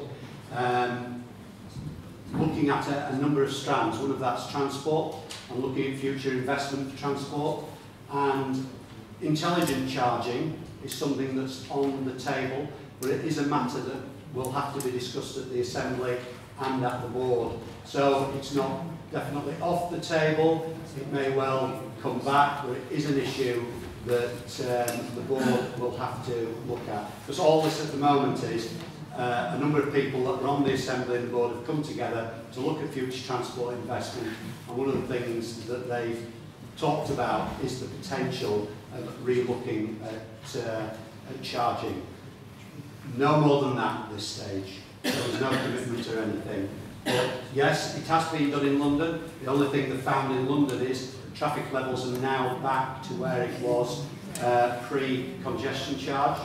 Although I do know that the Mayor has now said that may well have to look at extending congestion charge in the future, but there's been no more commitment than that. Do you want to answer the gentleman about the second? Yeah, so in terms of where we take a comparison of journey time, obviously the element of that modelling is a comparison between each of the different scenarios we're looking at. So we can take that point at any 2 points essentially. It's to provide, as long as that's consistent between each of the scenarios we're testing, then it's a fair comparison between each of the elements. So it's used as a comparison. So we had to pick 2 points, those are the 2 elements. It's based on validated, so we do surveys of the actual road and that informs, we validate the model to match those in the base year. So in effect it's taking account of real journeys that are occurring in terms of on that snapshot of that week where the surveys are undertaken, and that's what's used to help inform the model in terms of where that goes in the future. In terms of where the future flows are, the county's CSRM, so county sub-regional model, looks at the county as a whole in 2031, and that helps identify how flows might change based on the local plan developments that are coming forward, and also has an ability to look at mode shift at different elements. So those elements are all fed into the model. But the key thing is it's a fair comparison between each scenario, so that's why we've used that element as a comparison. But you can't just make it on the question of one comparison, can you? You know, that is a journey that no one's making. So why are you making decisions based on that journey? You've got to, but we're looking at where we're actually making a difference to Milton Road, and then looking at the journey time along that section where we're actually changing something to see what that change affects in that section. So you've got to look at it as a whole. If you look at it in small sections, you get a disjointed picture. Then if you look at the in a whole, not the road. You've got to look at the journeys people are making, not just yeah, which are elements of Milton Road. But some people will be travelling the length of Milton Road. Well, they're not. So those elements. Well, if you understand the Highwood Road at 7 o'clock in the roundabout, at 7:30, 8 o'clock, everyone's turning left down there because they're crossing the bridge. They're getting across the river. Yeah, that's absolutely right. Yeah. So, well, we've got the data there. We can compare. You know, we've got actual traffic data that's there that's been fed in. So we are trying to account for the level of flow and where the journeys are occurring on Milton Road. In terms of the flow is going to differ as you go up and down Milton Road. Trying to give you a summary in this rather than a detailed breakdown within the modelling that's actually presenting to you. And then the other thing we have, in fact you heard it here first and I got into bother for it, we have done this automatic number plate recognition survey, and that was done at the beginning of June, just before the university packed up and the schools packed up.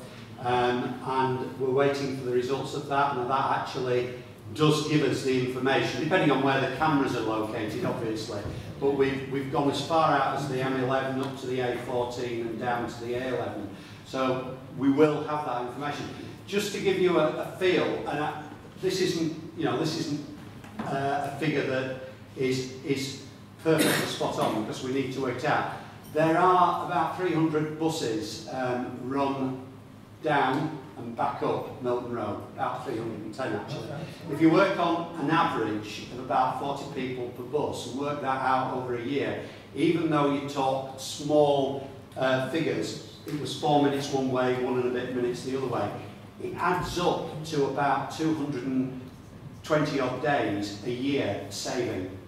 So it adds up to a lot of saving. It's moving big numbers of people. I mean, we're talking about 24,000 people on those buses. If it was on average 40, and I can't say there's on average 40, but that's over a 12-hour period. There's 24,000 people roughly using those buses.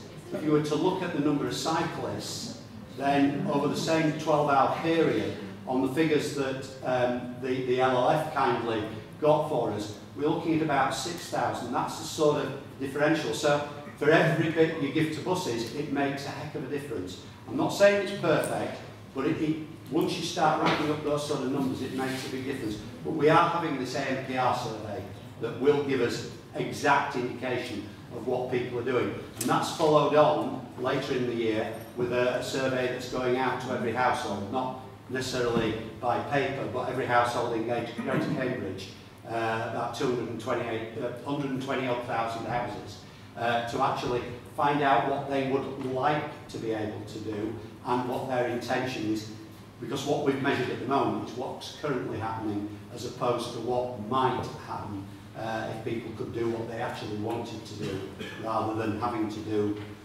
the situation now. On the screen, if you're still gathering the data. Sorry? Why have we got a line of concept on the screen if you're still gathering that kind of data? Because that data in terms of the buses is right. That's how fast we get those buses through. It's not about the cars, to be honest. I'm not worried about the cars. The cars are the cause of the problem. If I can move people on that road faster by bus, then that's what I want to do. They're mostly out of service buses. Sorry? They're mostly out of service buses. They're accessing they're going down from Drummer Street up to Cowley Road Garage. That's most of the buses. No, these are scheduled services. These are scheduled services that we have counted. We've taken off the scheduled services over a 12-hour period. Okay, the lady at the back had a question. Sorry. So in terms of, I think we've spoken before about your being dependent on having parking availabilities on Milton Road and where services etc. might serve you. That is still something that, again, it's a concept. We haven't even shown the drop curbs in this concept. It's something that I'm aware of, that we've discussed. Paul's aware of that as well. So it is something that we'll be considering going forward. It's not something that is right. Okay, so it's residents parking on the street. Yeah. Right. So it's something that to be further discussed, and isn't something where anything's been made a decision on this time. So again, Greater Cambridge Partnership is working with the county and is looking at, I think can't remember the exact number of zones now, but we're working around all the areas around Cambridge and outer Cambridge, looking at putting residents parking zones in if residents want them. So that would be something that obviously we'll be looking to do, but we will be working with the LLF to look at those areas where you haven't got off-street parking and you need to do on-street parking.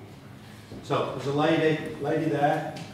In terms of street lighting and street furniture, hopefully you'll be encouraging pedestrians and cyclists, so will you be positioning and replacing the street lights, and will they be solar? Yeah. Have we got another question, another couple? So the lady there, and then I'll come.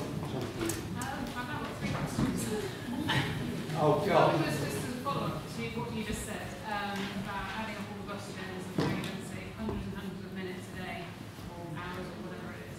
But really what it boils down to is each person is going to save 5 minutes on their bus journey, and that's what people actually consider when they're looking at their commute. I'm looking at how I'm getting to work in the morning.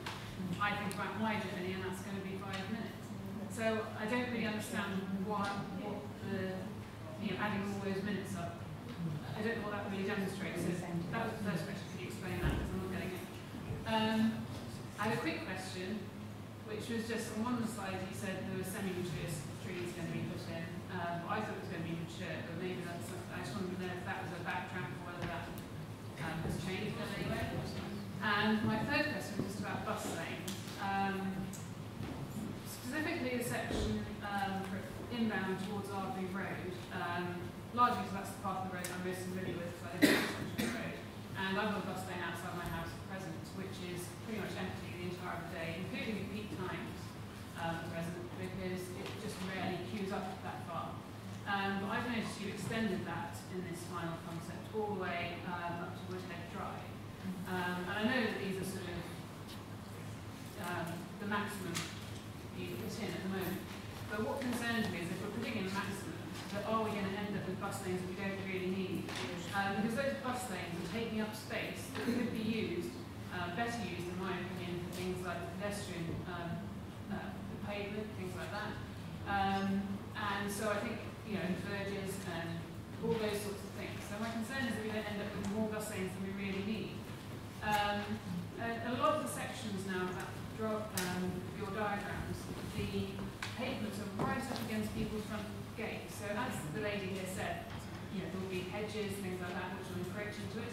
There are issues with things like people putting their bins out, or the chance that people would put their bins in the pedestrian pavement. At present, there are little verges, so people put their bins on the verge, so it doesn't block the carriageway.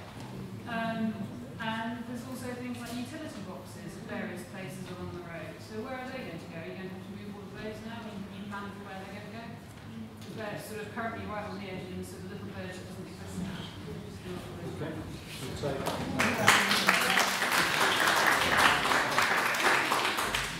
Okay, we better deal. I'm being told we can't deal with more than 4. We are men after all. And there's 3 of us. We can't even remember 4 between the 3 of us. So, do you want to start answering the... what was the... I can't even remember what the... Solar lights. Yeah. So, whilst Cambridge is probably one of the most sunnier places in the UK, particularly if you come from the far north and the ice wall, my own feeling will be there'll be LEDs that we will look to use, and they are really good at the LEDs. They are a fraction of the cost. The problem with solar is if you get a run of bad weather, then your lights aren't on because there's no other way of powering them. I don't want to preempt, but I think there'll be LEDs to start. I don't know if anybody's seen some of the new LEDs, but they are really good. You get very little backlight, you get very little side light until you're actually within the zone of the light, and they are excellent compared to what they used to be a few years ago. So, street furniture also is a question. So yes, so the street furniture, it will be replaced, it will be new, so the location of it will be not in the same location it is now, essentially. And that's something to do with looking at the utilities and understanding where they're to be located, and also, the design of them and where we're going to accommodate them. So that, again, that's something that we haven't looked at in any detail at the moment, but we'll do going forward. But there will be new street furniture coming into play. In terms of the buses, and as you say, you rightly say, people think of themselves in terms of a 5-minute bus saving on my bus journey and whether that will convince me to take a bus or not. That's also put in context of 2031 of more people, higher flows on Milton Road. So the fact that we're not just maintaining but actually improving buses in an environment where generally traffic is going to be potentially higher, so the number of trips that are being made around Cambridge is much higher, is a good thing. In terms of why we add it up, because as we've talked around, we have to develop a benefit-cost ratio. So in terms of, there's a benefit to you in 5 minutes, so then if we extrapolate that out to all the people that save 5 minutes, what does that mean in terms of their time for trying to monetarise that, and then looking at what that equates to in terms of a benefit of money. It's a rather complicated way, but it's something that has to be looked at to justify whether the expense is worth the benefits that come forward, both to bus users, cyclists, all sorts of elements considered. It's dictated by the web tag guidance by the Department for Transport that sets all these elements out, and it's something that all large schemes are assessed against, so there's a fair comparison of whether something's value for money, essentially. In terms of, what was your other... trees versus immature trees. So we're not backtracking, so talking with officers, they feel that actually putting semi-mature trees in gives the trees actually a better chance of survival. If you put in mature trees, they actually don't necessarily always take so well to that environment. So the advice we're being given is that semi-mature trees of around 3 to 5 metres have the best chance of establishing themselves in that location and growing properly, rather than being put in and dying back, or those other elements. So that, empty bus lanes, we're just going to have empty bus lanes. Empty bus lanes. Again, we're not just building this for now, we're building this for the future. As Andy said, there will be increased bus services going up and down this road, and obviously as things get more popular, maybe more buses will come forward if the demand's there to put that forward. As Chris has said, a lot more people get moved by the buses. We've got to be able to put that there in place to enable people, particularly in the peak times, to make that choice and see there's a benefit by travelling by bus. I appreciate that, yes, there are periods on Milton Road where the traffic's a lot less, but unfortunately when it comes to infrastructure, you've really got to put that in play with some judgment in terms of what's going in there for enabling people in the peak hours to make that decision to travel by bus rather than travel by their own private vehicle, essentially.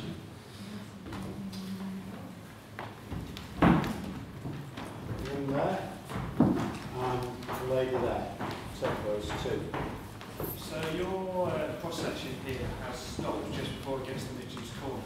So have you put any design work into how you integrate with Mitchell's Corner? Because that junction where it splits the directory is quite complicated and you easily get it wrong.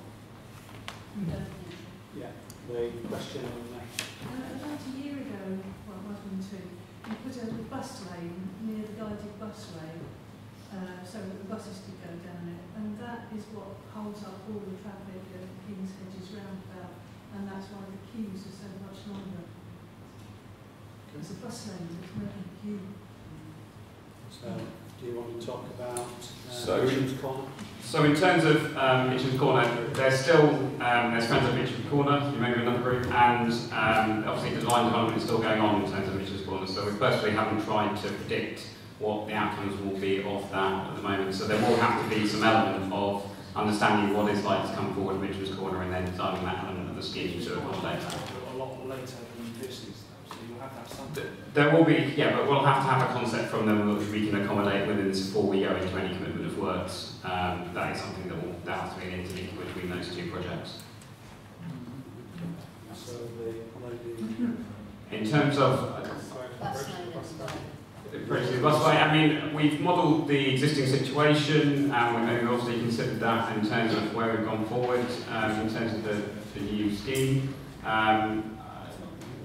there's a new section of busway in the current section. What, in terms of the new section of the station? So. It's holding things up. She says that the bus... Do you want me to answer that one first? Yeah, sorry, go ahead. Yeah, we're drying it now. Yeah. The bigger problem there is the light phasing that allows traffic coming out of the science park and the business park that stops the flow of traffic along Milton Road. It's nothing to do with that. Okay, thank you, Andy. Should we take 5 minutes? Yeah, we're about 5 minutes, so there's 4 hands. 1, 2, 3, 4. So if I take these two first, please. So just quickly following on from that previous one, you know, I know you don't care about cars, but why do you stop the scheme at the busway rather than going to the A14, which is where traffic kind of largely dissipates? The big problems are all around the science park. Yeah, there's a sorry. Including the cyclists. Sorry, gentlemen. Ian Manning, Council for Chester. The last LLF, we made a number of points about the lack of modelling around sites. And I understand the response you made to that, but the point was made that you could go away and talk to the Dutch and how they do it. So I want to know if that's been done. And that relates to also that they could be asked multiple times, the thing I always bring up, which is doing trialling. Because you see here again this evening, there's I get a sort of feeling of doubt around what has prompted, what modelling has prompted and how that all works. And it's a question about building up public trust. And that relates to something at the back there, which is where the objections and controversy around this scheme originally came from, which is around the removal of the trees. And I think it's crazy that we're going into recommending to go ahead without anyone having any clear idea of what sort of trees are going to be replaced with. So can you try and address the points around when you thought about those points about trialling and points about how the Dutch model being roundabouts that you're saying won't work? So, yes, I have met with Royal Viscount, who are a Dutch company that have got offices based in the UK. They actually, we sent them the modelling of the Dutch style roundabout that WSP did for us for our peer review, which they did. They broadly suggested that the results of the modelling are kind of in line with what they would expect. Obviously, they made a few points again that may help us out in the future. So yeah, we are talking more broadly to a wider variety of consultants. I also talk internally with my own cycling team, so the cycling team at Cambridge County Council, to assess what they think of what we're doing. And I've had individual meetings with CamCycle and the Residents Association also to discuss the cycling elements. The modelling that we've done, although it does take cycle and pedestrian interactions into account at the junctions, it is not designed to model pedestrian and cycle movements on the route. The modelling is only to give us an indication of actually what happens to the vehicles, the buses, the cars, the lorries on the road. So that gives us an idea of how we need to build the junctions. But it doesn't tell us what we need to do with cycle paths. And one would question whether for the levels of cycling that we see on Milton Road, do you actually need to model that, or can you design something based on accepted guidance and speaking with the right people who understand what needs to be provided for certain levels of cycling? Why do you need to model that in this circumstance is the question, because that would incur a lot more expense on the project. And also to add to that, when there's any interaction between cyclists and vehicles, those are in the model. So basically, cycling is considered within the modelling, but due to the segregation, as Paul said, so whenever we get to junctions, when there's all red phases, where there's stop lines, then cycling is considered within that. When there's crossings within the junction environment. But when obviously the cycling is segregated, then it's separated from the vehicle carriageway, and therefore it doesn't need to necessarily be considered to give a judgment on. Yeah, so sorry, the point of coming to the last of that is that the impact if you increase the amount of people cycling, you're then increasing the number of cars, and that would impact on choices you make about how much road space has to be given. With the CSRM, It's not about the interaction. yeah, so the county-wide, county sub-regional model obviously looks at that, has a mode choice element, and so we're using that to guide us in terms of how mode shift will occur, and that's still indicating that particular traffic flows will increase on Milton Road even in the future, where there will be shifting over to other modes. And then So, there's the question. There was the Why stop at the busway instead of go to the A14? There is a scheme that carries on, but looking at the A10 and beyond, so there is a scheme there. The reason it was picked at this is coming from the busway into the centre of Cambridge. So that was the reason for picking this particular section. But there is a strategic study being looked at the A10 itself. Unfortunately, you've got to start somewhere, and it was felt that this was a better place to start from the busway down to Mitchell's Corner. And then there was the question about the trees. Why are we talking about trees when we haven't decided what trees they have? Because we're on a concept, and if we design everything, we haven't got a concept, you've got a design. We want to talk to you about the trees, as to the type of trees. Seriously, does the type of trees affect the concept? As long as there's an avenue of trees, and we then talk to you about what type of trees. Yes, it does actually. Columnar trees take up much less space. Well, that's why we can work with you. So you're giving them much narrower verges. Yeah, so that's why we can work with you.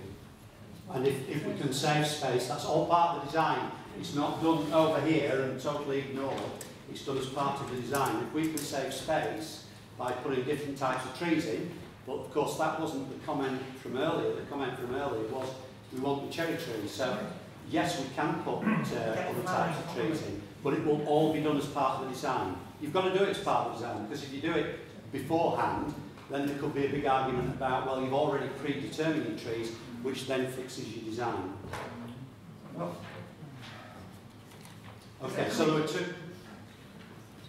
It does affect what your concept is. You're saying it doesn't affect it because you could have an avenue for a narrow section.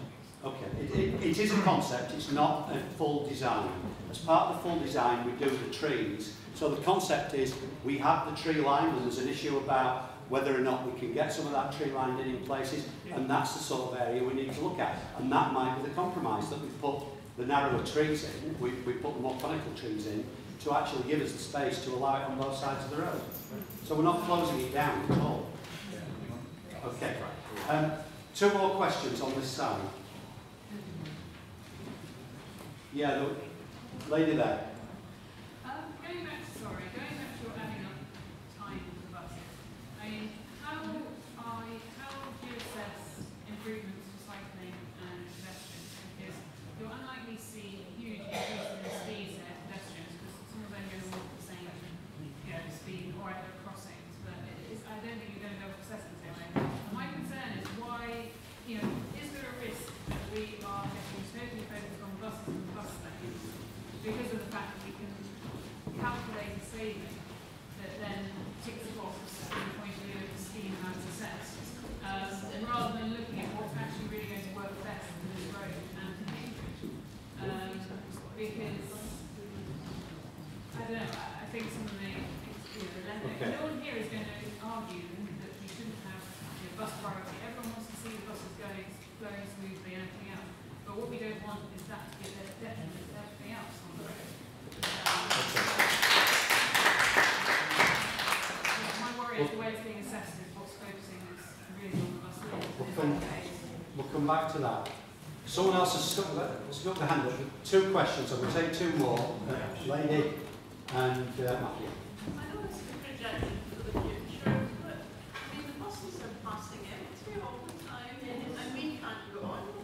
You know, they go up and down the road, and they don't stop for us, and the buses are empty. So it's just a waste of bus time.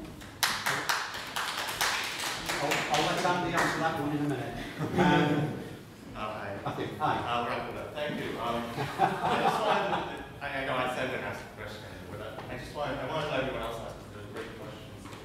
And a bunch of the issues that were brought up were things like there's just not enough space in the verges for all the things that the street needs. Trees, of course. Good bus stops. There's no space in the verges for good bus stops.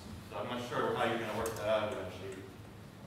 There's no space for loading bays. Somebody brought that up in the parking. So when vans come and make deliveries, they're going to park in the cycleway or in the bus lane. So, I mean, I'm sure you have some answers for some parts of the road, but in general, there doesn't seem to be an answer. And what I noticed is you did a great report which models the year 2031. Don't sell yourself short. You did model the year 2031. And one of the things we noticed in the report is that you showed improvements for bus journeys. You also showed the queue lengths. For example, at Filbert Road, 12 cars. Okay, I understand this is just an estimate. It's give or take some 12 cars. But the bus lane leading into Filbert Road is 40 cars long. And at Arbory Road, it's 140 cars long. And it strikes me, the question you haven't really answered here is why, I mean, sure, there's going to be maybe that 12 cars isn't the right length, but there's such a big difference between 12 and 40 and 12 and 140. And that, I think, really hasn't been answered yet. So I would appreciate if you could answer that, because that really is the key point. If that can be reduced, a lot of the other problems can be resolved, including good bus stops, trees, all that stuff, pavements, all that stuff can be resolved. So please do address that in the crowd. Thank you.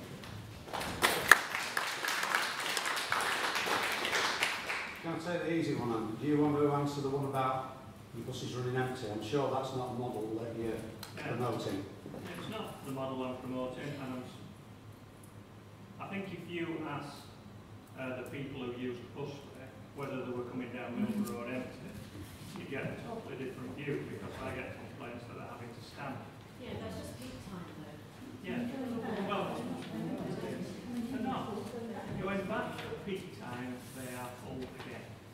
Whether you like it or not, the majority of people travel at peak time. You have the schools going in the same time as the colleges. If you were to stagger that, then you could spread that load. But like trains at peak time, they're packed and you have to stand. I'm not going to be in a position where I can fill a bus throughout the entire day. And there's no point me sitting here telling you I can. And the big saving that I think you will make, and I believe it's much more than 4 minutes and 1 minute, is at the peak time. And the park and ride will be a lot fuller if the county council didn't charge people £1 and make it so complicated that you need to be at Cambridge Don to work out a ticket. Probably Cambridge Don that designed this.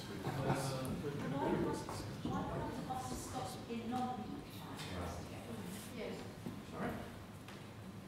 Why can't the buses stop in non-peak time for us to get on? And why measures needed outside of peak time?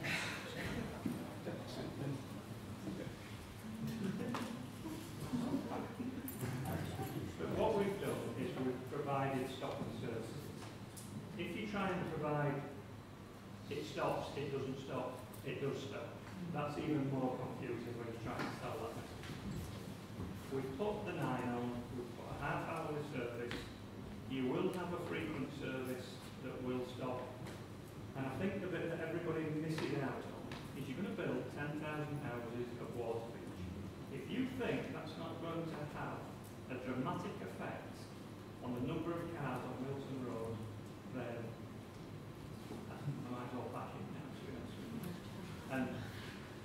said to you that we'll provide the service then. I've also said we may look at doing something before with stopping service.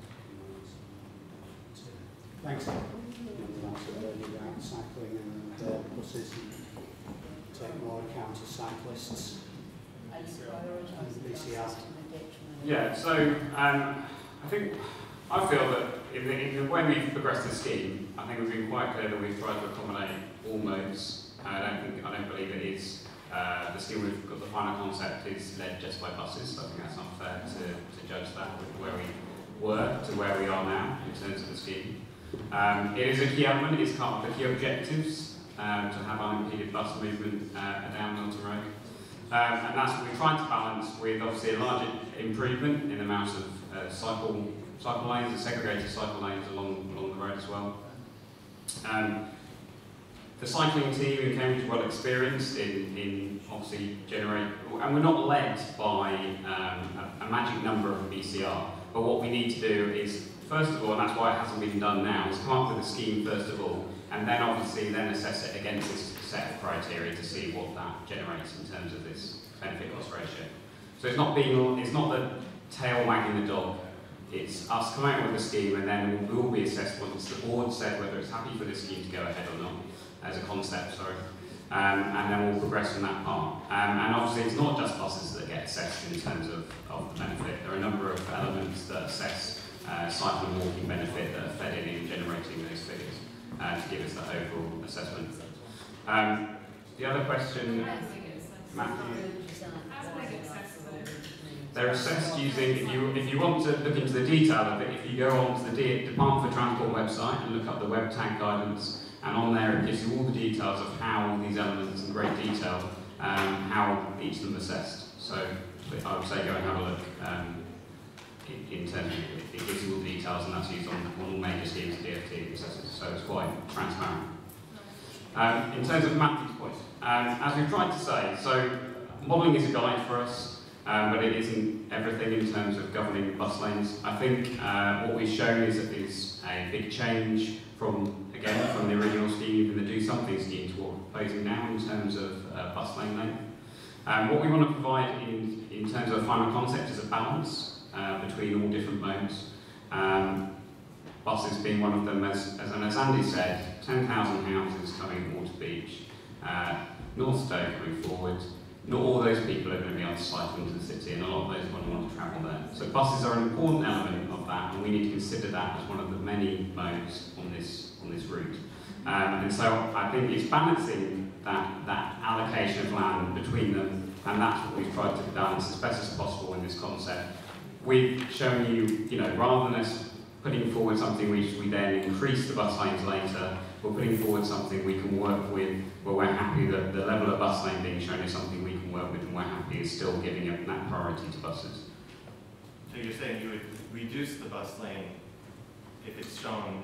No, what I'm saying is there's a concept going forward, and we're happy to develop that concept as we go, and I'm not making any promises either way in terms of beyond that. So it's a concept that we're taking forward into detailed design, and obviously some elements of that may change as part of that process. But we'll work with you on that. Thank you.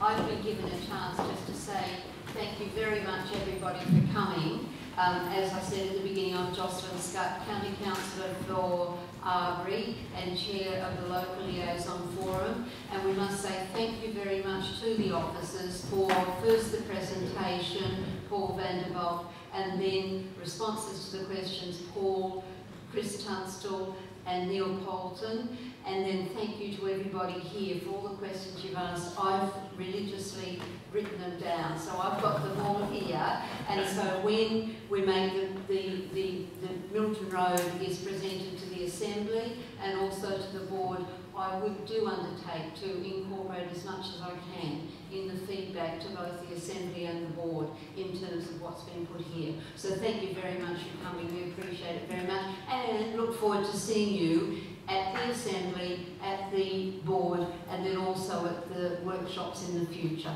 Thank you.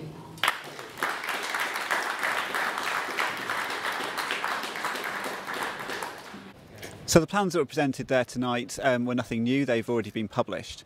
One thing we did learn though in response to a question I asked was that there's been no safety audit carried out as part of this process. So I think that's a really key omission. It's something that I'm going to take to the Assembly and Board. I think before they make the decisions on things like the design of the roundabout and the design of the layout of the road in various places, particularly where you've got parking next to cycle lanes, you've got things like the narrow bus lanes that people are concerned about, where wing mirrors might clip pedestrians or cyclists, then all that kind of thing really needs to be dealt with by a safety audit, and the results of that audit, if we're going to spend the money doing it and spend the time doing it, it may as well be put to councillors before they take the decisions. So I'm really hopeful that will take place.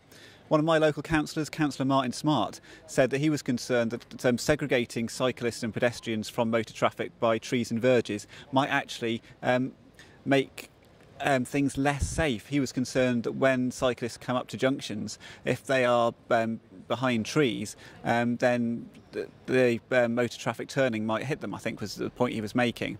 Now, I think that's clearly, it's a point to be considered in terms of the detailed design. We've got to ensure that the crowns of the trees are lifted, so there's good visibility and there aren't trees in just the wrong position before the junctions. But that's, again, is the kind of thing which could be caught by a safety audit. So I was pretty concerned to hear Councillor Smart, who introduced himself as the City Council cycling champion, speaking against properly segregated cycle paths. But I agree with him on his point, which is that safety needs to be considered and we need to have a proper safety audit.